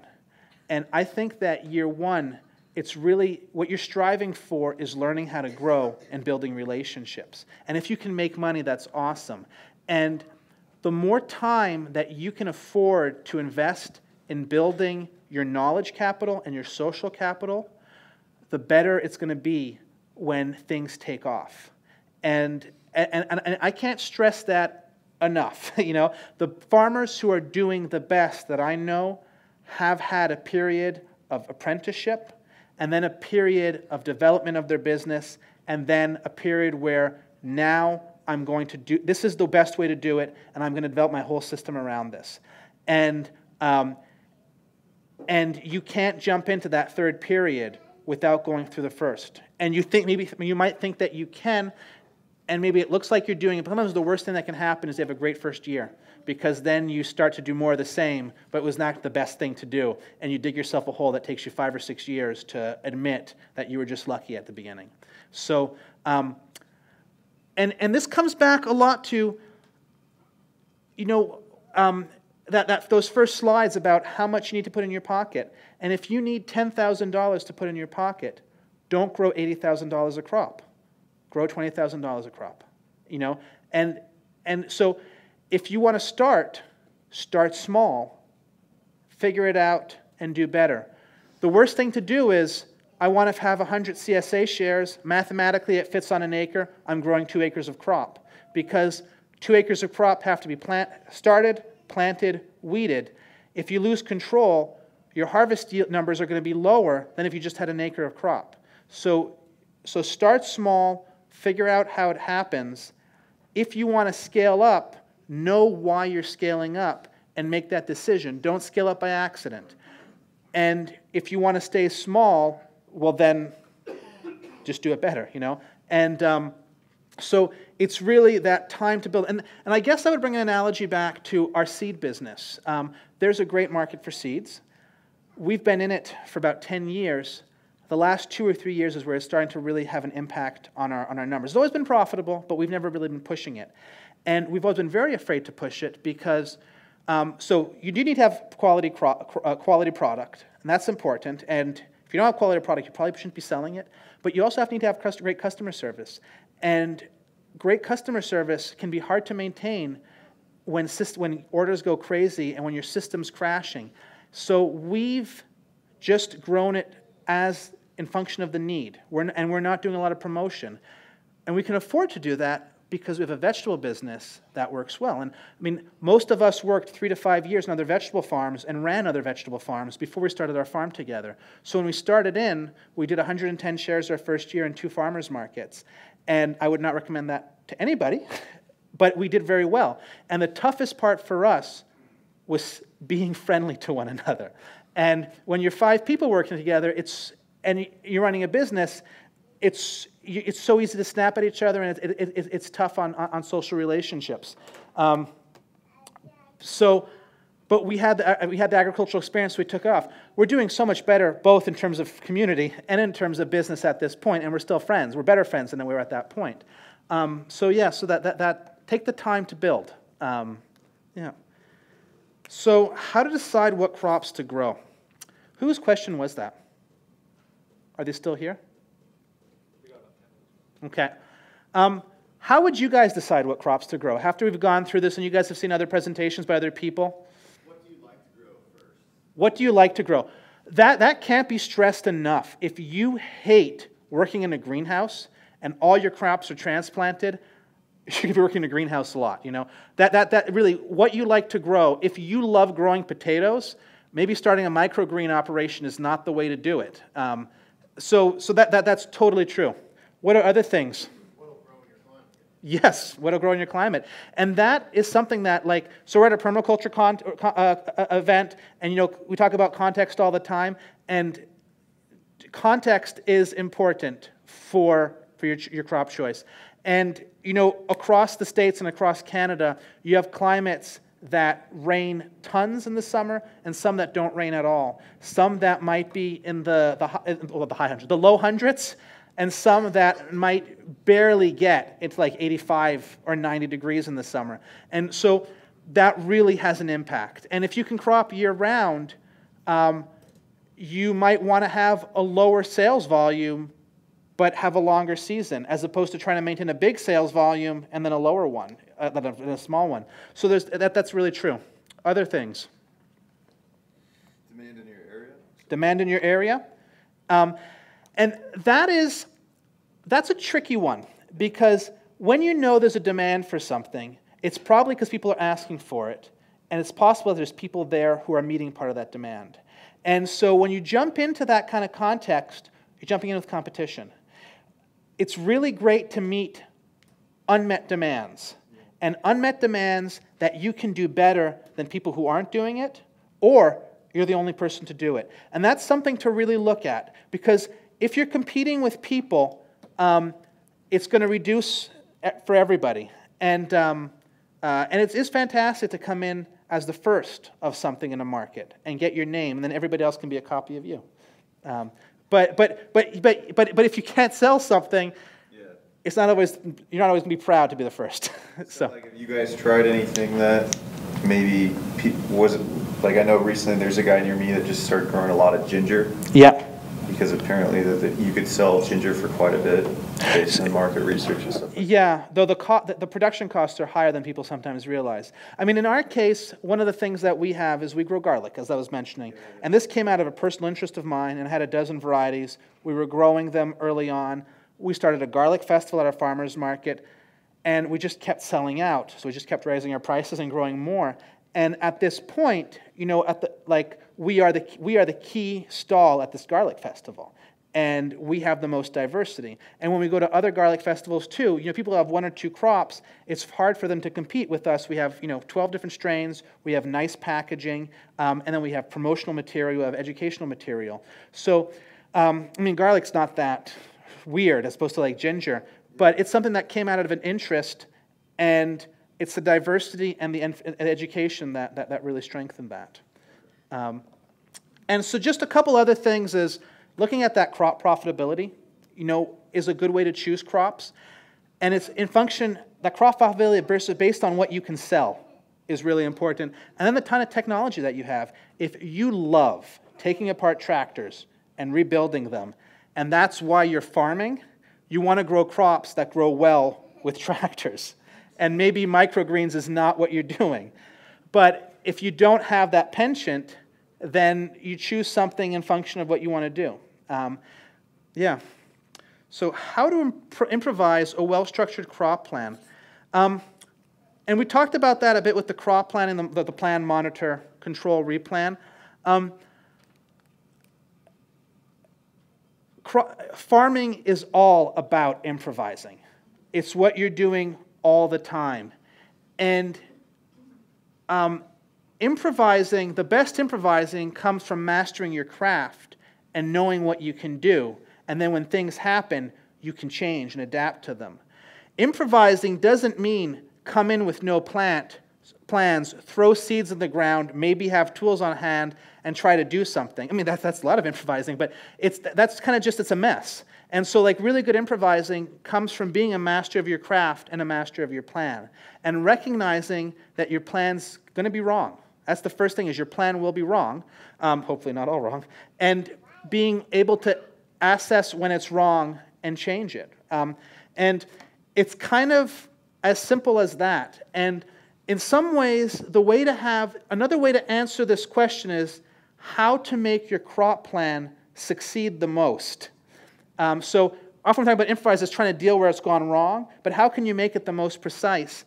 And a lot of that is to come down to really good systems, is to understand how long it takes for them to mature. Recognize that maybe broccoli takes, that's not a really good example, but maybe something like radishes you can get in 3 weeks in the middle of the summer, but in the spring it's 4 or 5 weeks that it's taking, and in the late fall the same kind of thing. And if you understand that, you start to plan around it. If you don't know that yet, you have to improvise because you planned around 3 weeks and you thought you'd have a basket in mid-May and you have nothing. It's figuring out your systems so they're reliable and knowing when you have to plant stuff and getting your weeds under control. And those are the big things. The biggest thing to improvise with that you can't deal with is probably weather. And that's something to, the longer, if you are a celeriac farmer or something, or rutabaga farmer, and you grow things early and you have them in the field all summer, and then you take them at the end, and you have a horrible, like crazy hail or something, and it destroys the plants and get disease and die, you're just not going to have, your improvisation is going to be change your kind of crop. But if you have stuff that's in the ground for 5 or 6 weeks, then if you lose something, and like a worst case scenario, you lose all your crop, but it's all 5 days to maturity, you got some good relationship building opportunity there, but you can just plant and 5 weeks later you're back in business. So that's part of the whole system. And that's why having a diversity of markets and or diversity of crops kind of reinforces itself. Yeah. And do certain crops lend themselves to small farms and low infrastructure? I would say that these two things are not the same thing. And I kind of highlighted it, like when I talk about if you don't have a cold room, being a very small farm is going to be tough, because the crops that are best on a small farm are your salad greens, your herbs, bunched greens, which all benefit tremendously from cold storage. Now, if you're a medium or large farm and you're doing a lot of potatoes and carrots and beets, if you're harvesting them later in the season, maybe you can get them into an area that's a bit cooler and you can work through it, or maybe you can deliver them the next day. But I would say that these two, low infrastructure, it depends what the infrastructure is, and you gotta be appropriate infrastructure for a small farm. And we talked about that at the beginning, what that might be. So we're hitting almost noon. Maybe if there was 1 or 2 pressing questions, we could wrap that up and then finish and go have lunch. Can you repeat that, please? Cleaning garlic with a toothbrush? Cleaning garlic with a toothbrush, yes. Is that the comment or is that the question? Yeah, so we do clean garlic with a toothbrush. What kind of soil do you have? We have a sandy loam soil, and so this is garlic that's been cured before we're going to clean from the toothbrush. And where we started cleaning from the toothbrush is after reading Growing Great Garlic by, what's his name? Ron England, I think, from Fillory Farm. They clean their garlic with a toothbrush. So we started doing it. And you can get stuff fantastic looking, but there's kind of a balance of, if stuff is dry enough, a few good flicks gets it fairly clean. And what we're looking for is clean enough. We're not looking for shiny, pristine. And if you can get it clean enough, that's good. And part of it is, if you have a heavy clay soil, this might not work for you.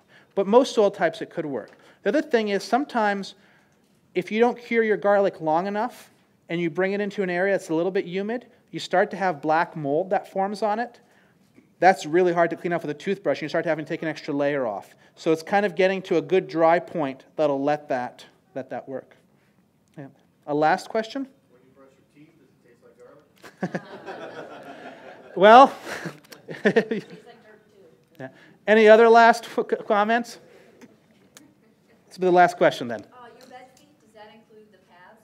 Yeah, and I'll just draw a picture to take us out with. When we talk about our beds, so we have the growing space, and then we have the walking space, and the way we measure is from the middle of one walking space to the middle of the other walking space.